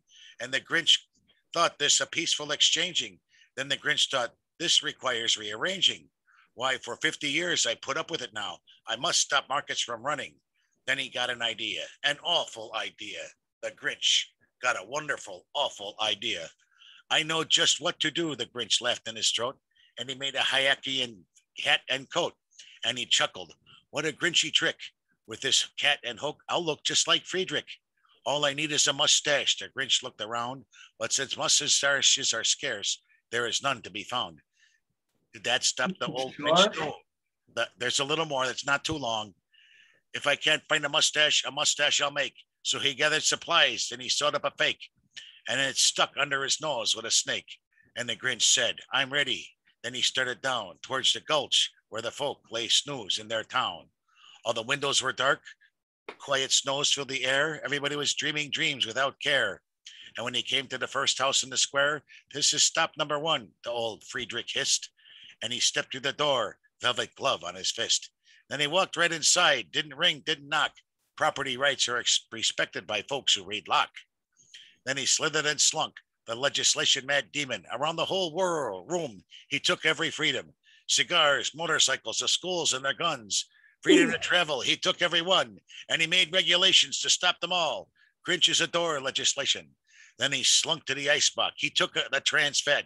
He took the raw milk and the sauerkraut bat. He cleaned out the fridge, took their bathtub brewed booze. Why, that even Grinch took their last freedom to choose. So it all down with a heart filled with glee. And now grinned the Grinch for a tax on this tree. And the Grinch grabbed the tree and he started to tax it. When he heard a small growl like a rattling racket, he turned around fast and he said, who are you? It was Dagny Lou Taggart, who was not more than 2. The Grinch had been caught by this gulch daughter who got out of bed for a cup of cold water. She stared at the Grinch and said, Herr Hayek, why are you taking our liberties? Why? But the Grinch, that old Grinch who was so smart and so slick, he thought up a lie and he thought it up quick. Well, my sweet little tot, the fake Hayek confessed, there's a wee knowledge problem I have to undress. So I'm taking it home to my workshops, my dear, and I'll direct things up there and distribute them here. And his fib fooled the child that he patted on her head, and he got her a drink and he sent her to bed. And then Dagny Lou went to bed with her mug. He went to the chimney and planted a bug. So the last thing we took was their privacy right. Then he left with his Grinchy heart filled with delight. And the one speck of freedom he left in the house was a crumb, even too small for a mouse. Then he did the same thing to the other gulch houses, leaving crumbs much too small for the other gulch mouses. It was 15:15 dawn and the gulch still in bed, all the gulch still a snooze when he packed up his sled. Packed it up with their freedoms, their hopes and their choices, their work, innovations, inventions, their choice, their voices. 3,000 feet up the side of Mount Crumpet, he rode his load to the tip top to dump it. Pooh, pooh, said the gulch, he was grinnishly humming. They're finding out now why their markets aren't running. They're just waking up. I know just what they'll do. The Mars will hang open for a minute, and then the folks down on Grouch will cry boo-hoo. There's a noise, grinned the Grinch, I simply must hear. So he paused, and the Grinch put his hand to his ear. And he did hear a sound rising over the snow. It started out low, then started to grow. But the sound wasn't sad. Why, this sounded merry. It couldn't be so, but this was merry, very. He stared down at Grouch. The Grinch popped his eyes. Then he took, and what he saw was a shocking surprise. Everyone down in Grouch, the tall and the small, was trading despite regulations and all. He hadn't stopped markets from running. They ran somehow or other, 'cause they can. And the Grinch, with his Grinch feet ice cold in the snow, stood puzzling and puzzling. How could this be so? It came without laws. It came without orders. It came without bureaucrats or walls on our borders. As he puzzled 3 hours till his puzzler was sore, the Grinch sought something he hadn't before. Maybe markets, he thought, don't need regulating. Maybe markets perhaps should go on percolating. And what happened then? Well, in Gulch, they say the Grinch's small brain grew 3 thighs that day. And 1 minute his brain didn't quite feel so tight. He whizzed his load to the bright morning light and rolled back legislation, and he himself the Grinch learned to exchange. Yeah, I like it. Yeah. I was kind of doing a little bit of searching on the web, and I thought maybe a little bit of sarcasm about poem choosing free markets might be a good one to share with the group. It'll especially aggravate Charlie, I know that. So, and that'll be the end of my rebuttal, because I thought it was just some good stuff to share with the group. Yeah. Now, if you guys got some other stuff, it is rebuttal time. So please go ahead and share.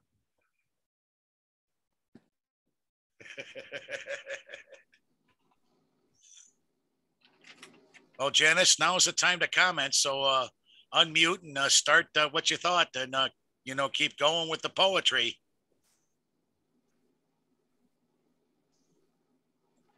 All right, who's next? Jana she didn't unmute. Oh, Jana, you need to no, Jana, she's all right. I finally found myself so I can unmute. Okay. No, it's just that when Trump was president, he kept saying, oh, the markets are great, our economy is great. And so he didn't see the difference. But there is a difference, because the economy is you and me. And that's what he left behind. Yeah. Well, do you have what else you'd like to say about poetry tonight, Janice, while you got the floor? Well, it's just that Jian made me appreciate poetry. I've taken poetry courses, but never learned much. And she taught me a lot. Well, what'd you think of my little thing about haiku? Thank you. I haven't wrapped my brain around it yet. That's one of my Beavis and Butthead, or I think they're one of the most comedic breakthroughs that was ever done by Mike Judge, but that's my own opinion. Maybe, Tim, you ask everyone to submit a haiku before we meet next time. Maybe that might not be a bad idea. Or maybe we can do it now. Okay, Charlie, I know you got your hand up, so go ahead. Go ahead, Charlie. All right. I'm going to lower your hand. All right. First of all, we neglected to thank our speaker for a nice presentation. Yeah, you're right. I forgot to put that in there. For our format. Nevertheless, thank you very much. Thank you for the time and effort you put into this program, and for sharing us the links to various sites and your insights. I'll be eclectic as usual here. First of all, a little note about Mr. Frost. I realize he's considered a great American poet from New England, but he's actually from California. Oh. And he moved to England. And granted, he did resettle in New England, which I was going to do at one time in my life. But yeah, he's certainly a recognizable figure in the American literature community. As I say, I somewhat am amazed that he, along with perhaps even, is considered rustic. And I included a poem at the beginning, which in the Midwest, the poets were trying to break away from this British mandate, which I think Frost was kind of inclined to try to join, whereas the Midwest poets got into the really authentic genre, as we would call it.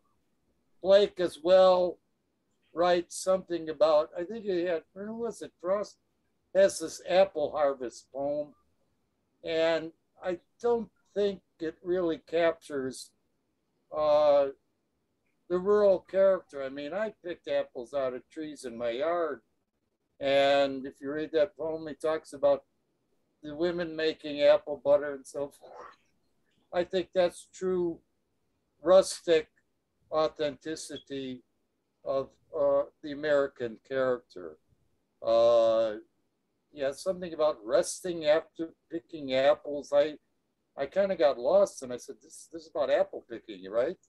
But anyhow, that's just some of my literary, I'll leave it up to you literary types to argue that about. The thing I'd really like to talk about is there something we saw here, a great a binary here between truth and beauty. Well, a few people really study it, but there's a subject matter called the intellectual history of the world. And it took several centuries to separate theology and establish scientific inquiry. There are most notable figure like Francis Bacon in the 16th century. Universities were relatively new, and he replaced all the textbooks. Prior to that, everybody had studied only Aristotle, and he said no. And they introduced a new philosophy called empiricism. Later, it came under developments in epistemology, how you arrive at truth. This is one of the four aspects of philosophy. Later on, they also use the term sometimes natural philosophy or logical positivism, fancy terms. But basically, they were establishing secular methodologies for arriving at truth. Now, I'm a little bit amazed that the speaker wants to return to the previous situation. I don't know if I really look upon that as a positive transition. It's the separation of, there were certain references there which raised my concern, such as archetypes of creation. We have a Big Bang in cosmology, and I don't know if there's any room for archetypes of creation and the divine in the explanation. So you can make a decision to pursue this humanism, which is certainly commendable, but I'm more inclined, I don't know if we're going to abandon the secular arrival at truth. I had to pick books for libraries during my life, and I tried to arrive at secular books, which had contained what I believe to be the truth. It didn't mean we're open to every conceivable explanation that comes along. And last of all, I just wanted to talk about Asian philosophy and theology, which is very fascinating. I've taken courses in the Buddhism, found it rather interesting. Some of the other things, I can't say that I'm a Confucian scholar by any means, but there is a little problem with some of the Asian philosophies, and it was best summarized, I think, by one of our long-term colleagues at the college, and that it has a tendency, Asian philosophy has a tendency to go in circles, it was stated. And certainly in that regard, I'd have to say the work done by the Western individuals is worthy of note. Anyhow, it's very good. Certainly we have to consider the humanistic elements of the world. But as I say, there was some efforts made to separate the two intellectual traditions, and they've been pretty much apart for a long, long time. Anyhow, thank you very much. Come again when you got another one in me. Thank you. Yeah. All right, Tim, I guess I'll go. Go right ahead, Bob. So, rebuttals are, can be a mixture of a little bit of everything. I guess that's what this is going to be. I wanted to bring up something we talked about a couple weeks ago that's kind of topical. Let me get over to share screen. And if I can find it, well,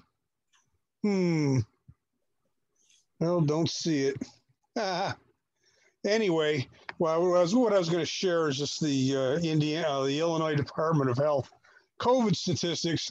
They actually have a web page that shows the number of double vaccinated people and the breakthrough hospitalizations of double vaxxed people and the deaths of double vaxxed people. And the statistics are just phenomenal of how safe these vaccines actually are.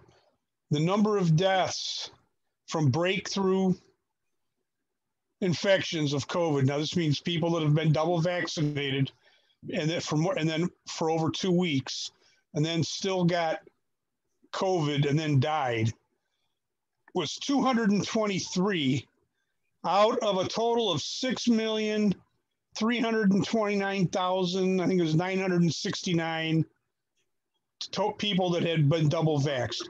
So that is 0.0035%. That's less than 0.5%. That's less than 0.5%. So that's phenomenal. Now, the number of hospitalizations of these double vaxxed people was something like 1,023 or something. It turned out that is actually something like 0.0. That ended up being 0.016%. So, the odds of contracting COVID if you're vaccinated are so small. I mean, it was 99.35% chance that you would not be even hospitalized, that you wouldn't even get it. And then if you were, if you died, it was only less than 1%. It's really quite phenomenal. So all this, mask mandate and all that stuff, that is just a bunch of malarkey. Resist it, don't do it. I saw an Instagram ad from Pritzker today, mugging for the camera. And then it says, I believe that Illinois will be able to do whatever we put our mind to once this pandemic is over. And then it ends with a still picture of him wearing a mask. And then it says, strong leadership in tough times. So what this pandemic is doing is letting, all these blue state politicians mug in front of the cameras and the microphones, get that name recognition out there, in the press for as much as they can. And then when the pandemic is over, and it certainly will be over because this virus, this one that's going around now, this Delta variant is a pretty quick thing. It comes and goes, pretty quickly. So it's going to be over soon.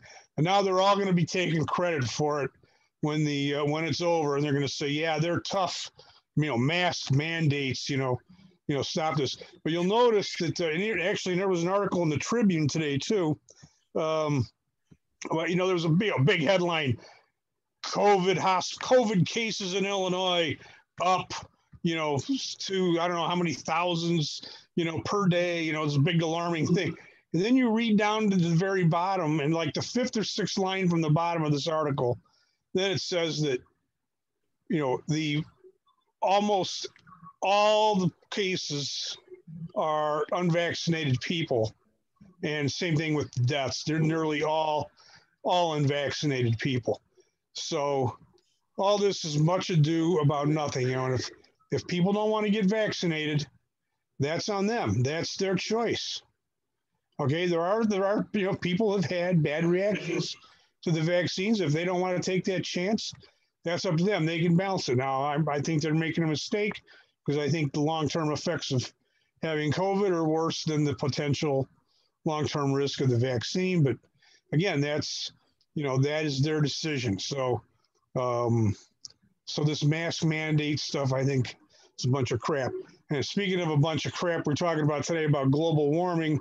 So, our famous President Obama, Democratic Party, who's such a anti-global warming president that and warning us about the rising sea levels, that he bought a $30 million mansion on the ocean at Martha's Vineyard, and then threw a big birthday party. And there's people like John Kerry flying in on their private jets to attend. So now they're building the Obama Library in Jackson Park in Chicago, and guess what they're doing? Cutting down 1,000 mature trees, 1,000 trees that could do a lot to help global warming cool the planet. But they're going to remove these 1,000 trees and create this snarling mess of traffic over there for this ridiculous, unnecessary library that's going to, also, harm global, is going to be bad for, not only bad for Chicago, but just bad for the environment.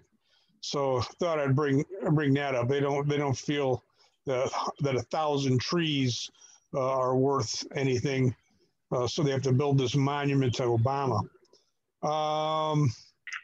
Now while Tim was reading that long poem, I snuck over and started reading that City Journal article by Catherine McDonald. And if you don't subscribe to City Journal, you can still read 20 articles, for over some period, for free. So it's in the current issue, and it's called Classical Music Suicide Pact. And it's by an author who you probably have heard of her. I think her name is Catherine McDonald. Heather McDonald wrote this story. So, this is going on. So, so right after the George Floyd thing and all the calls for, the end of white supremacy and blah, blah, blah.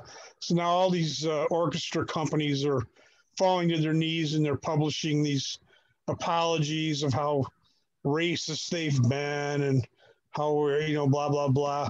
And matter of fact, the New York Times reviewer, the classical music reviewer for the New York Times, Anthony Tomasini, is urging orchestra auditions to no longer take place behind a screen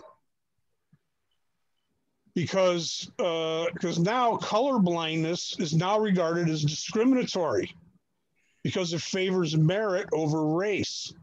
So currently, the way things work in the classical music business is musicians, when they audition, they're behind a screen. So the people listening can't see who they are. And they pick these people based on merit. And that's how orchestras are picked.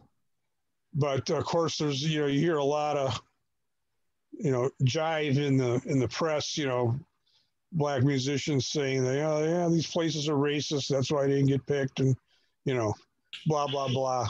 So we're seeing this movement, to tear down really Western culture. This week I mentioned this in my question to Jan. She didn't have time to get to it, I guess, but about this new cultural revolution that we're having here and how it resembles what went on in China. So this is I'm all for seeking beauty rather than truth, but I noticed I'm a member at the Art Institute, and I've noticed that all these cultural institutions, all the arts, this wokeness, this big lie that America is a racist, white supremacist country is spreading everywhere, and you're seeing it creep into the arts. And not only are, classical authors being removed from book lists and their statues being torn down, all Western culture is an attack on it. and you're seeing, we're going to see things like, well, I noticed recently at the Art Institute, there was a photography display by, I guess an African photographer. And I thought the photography was pretty much crap for the most part. So I'm just going to assume that that the Art Institute now is playing they're playing into this. It's like, well, we have to be diverse. We have to be, we have to have an Office of Diversity and Inclusion. Now they've added belonging into that as well, into the mix. So now it's something like, diversity, inclusion, and belonging. And so we're going to be seeing, we're going to have art by people of color, forced down our throats, whether it's any good or not. So it's not going to be on merit. We're now back to a racially based society where things are going to be based on race and not merit. I think it's a big loss for everyone. I think we need to fight it. And I guess that's it. You should have gone and tried to find some poetry to back up your views, Bob. I did write a haiku a while back ago that I'll read. Please do. Okay, now people not from Chicago might not understand this, but Chicagoans will get it. Oh yes. Okay. Socks, CDs, loose squares, get it all on CTA. No off-peak service. What that refers to is that you used to be able to get on the red line, and you could buy. There were people selling socks. They would have these plastic bags of like white men's, crew socks, white cotton socks, and for like $5 you could get like a bag of socks. That's where I used to buy my socks I used to buy them from a guy on a bus. They did the same thing on the bus. And they'd sell socks on the bus as well. I never get to the store to buy socks. So one of these guys would get on the CTA and say, bag of socks, $5. I'd buy a bag of socks. And then loose squares, those are cigarettes. They sell individual cigarettes in Chicago, on the train. They walk them down the aisles. Socks, CDs, loose squares. Oh, and they sell bootleg CDs. They copy CDs and sell bootleg CDs for like $5. So that's what that means. Socks, CDs, loose squares, get it all on CTA, no off-peak service. Because you can't buy any of that stuff off-peak because the damn CTA doesn't run off-peak. Or the off-peak service is so shitty you don't take it. So that's what that's about. So it's Bob. Yeah. Where do you get this figure of 1,000 trees in Jackson Park? Well, that was in an article I read in the Tribune today. Where do you? I mean, there's no forest down there. It's in the Tribune, Charlie. It's in today's Trib. I don't. Is this some hyperbole of I know the eco people, friends of the parks, but there's no forest down there. Well, 1,000 trees. There's 1,000 trees down there. 19.2 Park's a big place. That's just astronomical. Well, it is, but I'm looking for the article right now. It's in today's Tribune. Hey, Bob, you mentioned something about the Obama Library in Jackson Park, and you mentioned a big number. You said there was something about it that amazed you. Do you remember what you said? Well, they're cutting down 1,000 trees. There are wonderful events of having a presidential library. Here we go. Breaking news. And science. Okay, so it was in the August 20. It was in the August 20 Tribune. It was in the August 20 Tribune, and here, let me. About all kinds of events. I follow the other presidential libraries. C-SPAN is just loaded with programming that goes on at the presidential libraries. Okay. And to have one in Chicago is wonderful. Okay, so right here where my cursor is, okay, so the group whose bid for an emergency halt to construction was rejected by a lower court has advocated for an alternate location in Washington Park and has argued in court that current plans will clear cut 1,000 mature trees, disrupt migratory bird patterns, and contribute to more harmful air emissions by snarling traffic. Right there. Can you see that? Yeah, yes, I see it. Yeah, right there. And here's you couldn't find that many trees. 1,000 fire, lakefront, all of it. Trees, 1,000 trees. It adds up, man. That's a lot of acreage over there. It's not. You're not going to find that many. I'm sorry, Bob.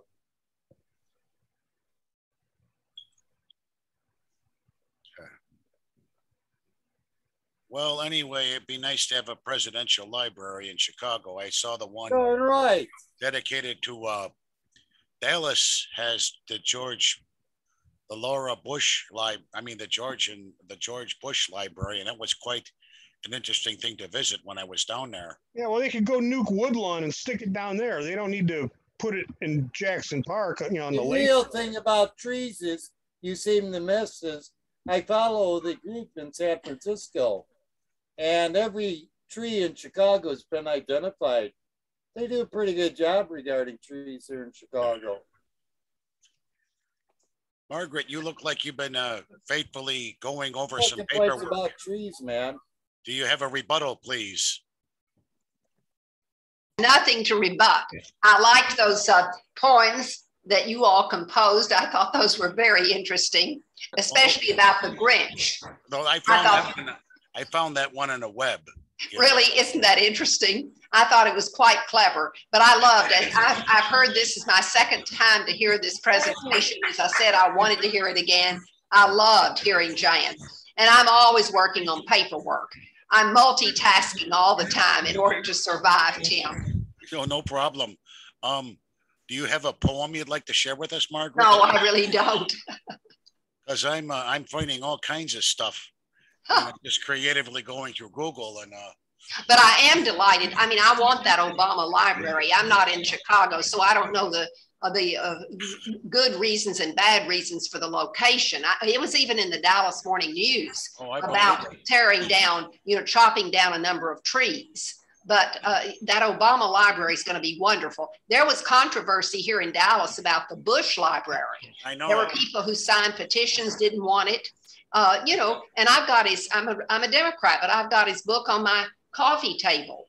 It's about immigration, and he's now gotten into art, and he's illustrated this book, and he's very pro immigration and incorporating these people into our society so they can make their contributions. So every community's had controversies about probably about locating these presidential libraries. Well, anyway, I just found something. I just Googled poems about Donald Trump. To pay or not to pay? That is the question. There once was a brash billionaire who couldn't afford decent hair. Vexed voters agreed. What a nation in need, but to pay the price, do we dare? I wondered, Tim, remember he did not go in Normandy to visit the graves of the fallen soldiers. And it was raining that day. I kept wondering if it was because of his hair. I don't know, but the one thing I do know, if you're talking about hair and Trump, look at Boris Johnson, I know. Saturday Night Live, back when Trump was in office, used to do a charade on both of them. They both have similar hair. The thing is, it's I think poetry just unleashes the creative juices sometimes. Mm-hmm. I've been to poetry reading nights, and I've composed some stuff there myself. Good. And it's there. So when my anyway, let's keep back at the rebuttals. I'm sorry I diverged a little bit. One more short thing to mention, Tim. I urge everybody to go over to YouTube and watch the YouTube video of Robert Frost. Well, it's not really him. It's him reading the poem, "The Road Less Taken," but it's him reading it. It's not a video of him reading it. He's just reading it. There's just a still picture of him, but he reads it himself. And man, he's got a great voice. He just really, puts punch into that poem. And I actually wasn't going to come to this last night. Come to this tonight, because last week I asked him, what's on the schedule next week? He says, something about some poetry or something. Somebody's going to read poetry or something. I'm like, oh God, most poetry is garbage. You got to face it. Most poetry is garbage. Some of it is it's not true. Some of it is really good. And when I looked at the schedule today, I just happened to be home today because it was so hot, and I haven't been feeling well, so I had things to do. So I looked at the schedule and I saw that it was concentrating on Frost and Blake, and I said, well, hell, I got to listen to this. This is actually especially before these guys get canceled, because these guys' heads are on the chopping block. They're part of Western culture. They're on the way out. This cultural revolution is out to destroy everything from Europe, and Greece, and everything. So I thought I better, get to this while I can. Go to YouTube and listen to Robert Frost read, The Road Less Taken. Listen to him read it himself. It's fantastic. Margaret, where you from? Zooming. Margaret, where you from? She's from Dallas. I'm from Dallas, as is our speaker tonight, who teaches at a very prominent private school here that's so well respected. I'm so glad they've got you. Bob, there are minority poets who are well recognized. Langston Hughes is wonderful. And they're not going to cancel him. Well, I didn't say, well, of course they're not going to cancel Langston Hughes. I didn't say minority poets are garbage. I said most poetry is garbage. There's a sprinkling. That young girl was at the inauguration. That was pretty cool. Yeah. I didn't listen to that. Yeah, she was pretty good. Remarkable. Yeah. There's a lot of good stuff out there. Like I said, poetry can really be in there, and especially when the lyrics to music and things like that, Right. Now, if you want to read some stuff that's out there, go read some Bukowski. Since you're so concerned about trees, I guess I can get you to join my Chicago Greens. Can I sign you up? Just think about how many trees will be taken down when you try to put up all those wind turbines. The Greens, that's just a front. That's just a communist front. Do you all live in the city of Chicago, Tim and Charles? I actually live in a town called Algonquin. It's about 40 miles away from when we meet at the college. I live right where that library's going. That's what I mean. It's not like I don't go there. I go, what in the world are they talking about? It's largely an underused park. I live in Indiana, which is I'm 25 miles away from Chicago. I'm kind of old now, but when I was younger, I used to ride my bike to Chicago very often, and I would ride through Jackson Park, and I'd ride through all those trees. And I believe there's 1,000 trees there. There's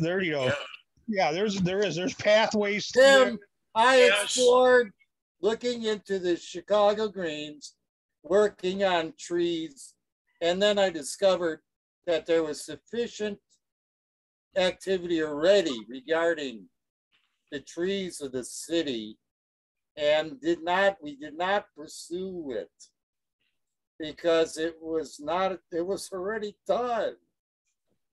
Well, so you go to the tree in front of my house, it's got a tag on it, a metal tag. That's good. But just imagine how many trees you'd be taking out when you fill those fields with solar panels. The major thing is that happens in cities is that people have greenery on their front lawns. In certain portions of the city, you can pave this over with cement. They built a brand new home next door to me, and the guy took out the lawn and put in cement. Oh. Now there's some other things.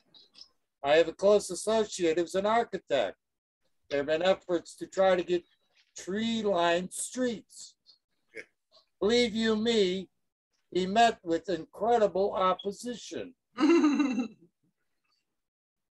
He was trying to convince them, the area, that they would increase property values. And even that was not enough to persuade people to put a tree in their front yard. They just won't do it. Yeah, you know how much trees cost, Charlie? You can get a free tree by joining one of those, the Audubon, or one of the tree society. Kay Myers used to give me one virtually every week because she was always sending them money. I said, Kay, you're already giving me 10 trees. I only got a backyard that's about 40 by 40. Yeah, but you could probably, never mind. I bet I. No, there is. Okay. Bob Matter is shared. Yeah. Bob, what's that? That is, that's Evanston, that's Northwestern University. When you come in the arch, that's the entrance to Northwestern. Look at all those beautiful trees. Yes, I know. And yeah, I know. I've been up there before. Got a lot of good looking trees. And if you've seen some of the how about we put up the poem, one of my favorite poems I send out every year on Tree Day is Woodsman, Spare That Tree. Well, go ahead and put it up, Charlie. Just find a screen and share it and read it. I'll read it. I'll say it. Woodman, spare that tree. Touch not a single bough. In youth it sheltered me, and I'll protect it now. Ooh, not bad. So here's a nice tree-lined street in Evanston. Look at those big, beautiful trees there. Look at that tree in the guy's front yard. Uh-huh. Now, if that thing ever comes down, he's in big trouble, but any of those, but yeah, that is what you call a tree-lined street. Those are some mature trees. But you know what? There's, you know, in that neighborhood, there's lots of trees that big that are like 3-4 feet around. These are serious trees. They're beautiful. Yes, I know that one. You know, because there's a lot of stuff. And I mean, environmentally, we like tree cover. They say there's more trees now than there was even 100 years ago in Illinois and across the prairie, if you know what I'm saying. And there's just a lot of stuff. I mean, like I said, there's a lot of good stuff happening. Just imagine what's going to happen though when they take those old trees and fill the fields with solar panels and wind turbines. You know, just imagine the destruction to the environment we'll see at that point. You know, like I said, I'll be speaking about this next week. Great. All right. Great. Okay, Janice, Margaret, I know you guys are going to want to go on about plastics. I've got to go, but I agree that plastics are terrible, but how do we live without them? I'm looking forward to next Saturday night. See you all. Bye-bye. Oh, no problem. Bye-bye. There's a whole bunch of poems about plastics on the web too. Well, there's something that we can do about it. How many of you bring your own shopping bags, reusable bags to grocery store? I do. Well, I've been doing it for a long time. So I was doing it before it was cool. So that makes a little bit difference than like complaining that each of us can do something. Bring your own reusable bags. So whether it's plastic or if it's paperback. Like I go to Trader Joe's a lot and I always save the Trader Joe's brown bag and I would bring that. So little by little that we actually by our action make a little bit difference. Yeah, about 25 years ago, I purchased a backpack from an Army surplus store that was made for the Chinese Army. I bought 2 of them, and I don't drive, so I have to carry my groceries home that way. But I have been using those 2 bags that long, and they're such quality. And I have other backpacks. I was a backpacker. So, but those are by far and away the best I've seen. Yeah, I'm the same way. I've been a bicyclist for, been a full-time transportation cyclist for over 20 years, and so I usually have a backpack or panniers with me, and I would just, or a messenger bag, and I would just, I'd go to the store, usually I'm single, I don't have any children or anything, so I would just use one of their little hand baskets usually, and I'd buy, a few days worth of groceries. And then my local supermarket has had a program for a long time called Save a Sack, where they'd give you 5 cents off your bill if you brought your own bag. So since I always had my backpack with me, I'd always remind them to give me the Save a Sack discount. So I always saved a nickel every time I went to the store, and they'd put my stuff in my bag. And I've really been doing that ever since. I did it today. I went grocery shopping today with a free backpack that I got from a place I used to work back in 2006. So this bag has been around, it's been 15 years old. It's sort of my dedicated grocery shopping bag. But, I am getting old, so I imagine sooner or later I'll be switching to a cart. Now I'm close enough to the store where I can walk, but I often do ride my bike. Now today I did ride my bike, but sometimes I walk just to change it up a little bit. But I saw a little old lady today walking with one of those pull carts, and I was thinking like, I think I'm going to get me one of them pull carts. Well, the only thing that's hard to bring home is a watermelon. Yeah, exactly. But I've never brought one home, I don't think. Or you just go to the grocery store and take a cab home, or free grocery delivery now. Yeah, that's nice. I changed my car. I used to have a Mini Cooper. It looks really cute, but it only like 25 miles per gallon. And now I have a Toyota Prius. It gets me like 50 miles per gallon. So it's like more than double. Yeah, no, those Priuses are good. Hey, so Bob? Save gas and helps the environment. So I don't, I thought Mini Cooper was cute, but it was small and it really used a lot of gas. Hey, Bob. Yeah. One of the bags I use for my groceries is one that I bought at the gift shop of the John F. Kennedy Library in Boston. It's nice and big and durable.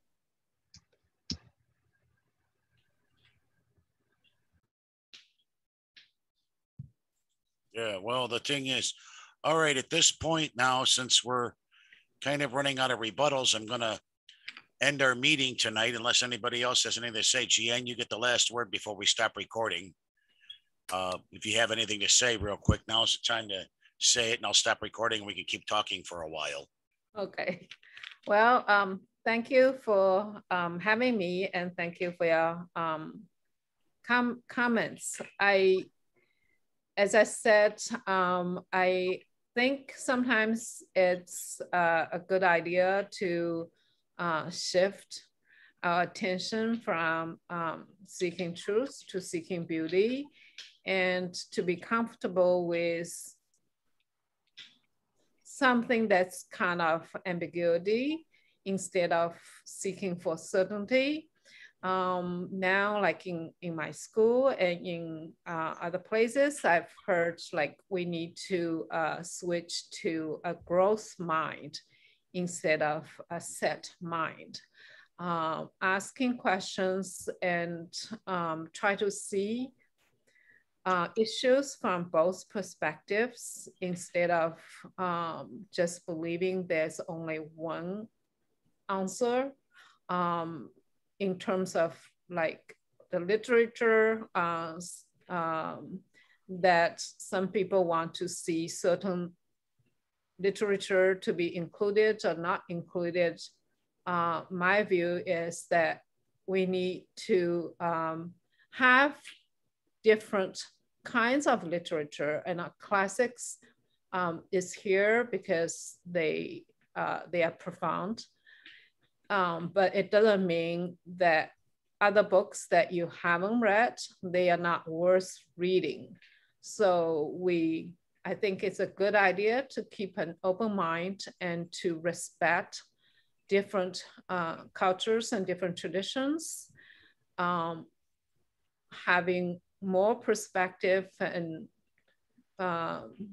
more dialogues going on will help us to be a more rounded person and help society to be a more inclusive and a more, hopefully, more pleasant for different kinds of people. There are always things to learn, not exclude, but to include and expand.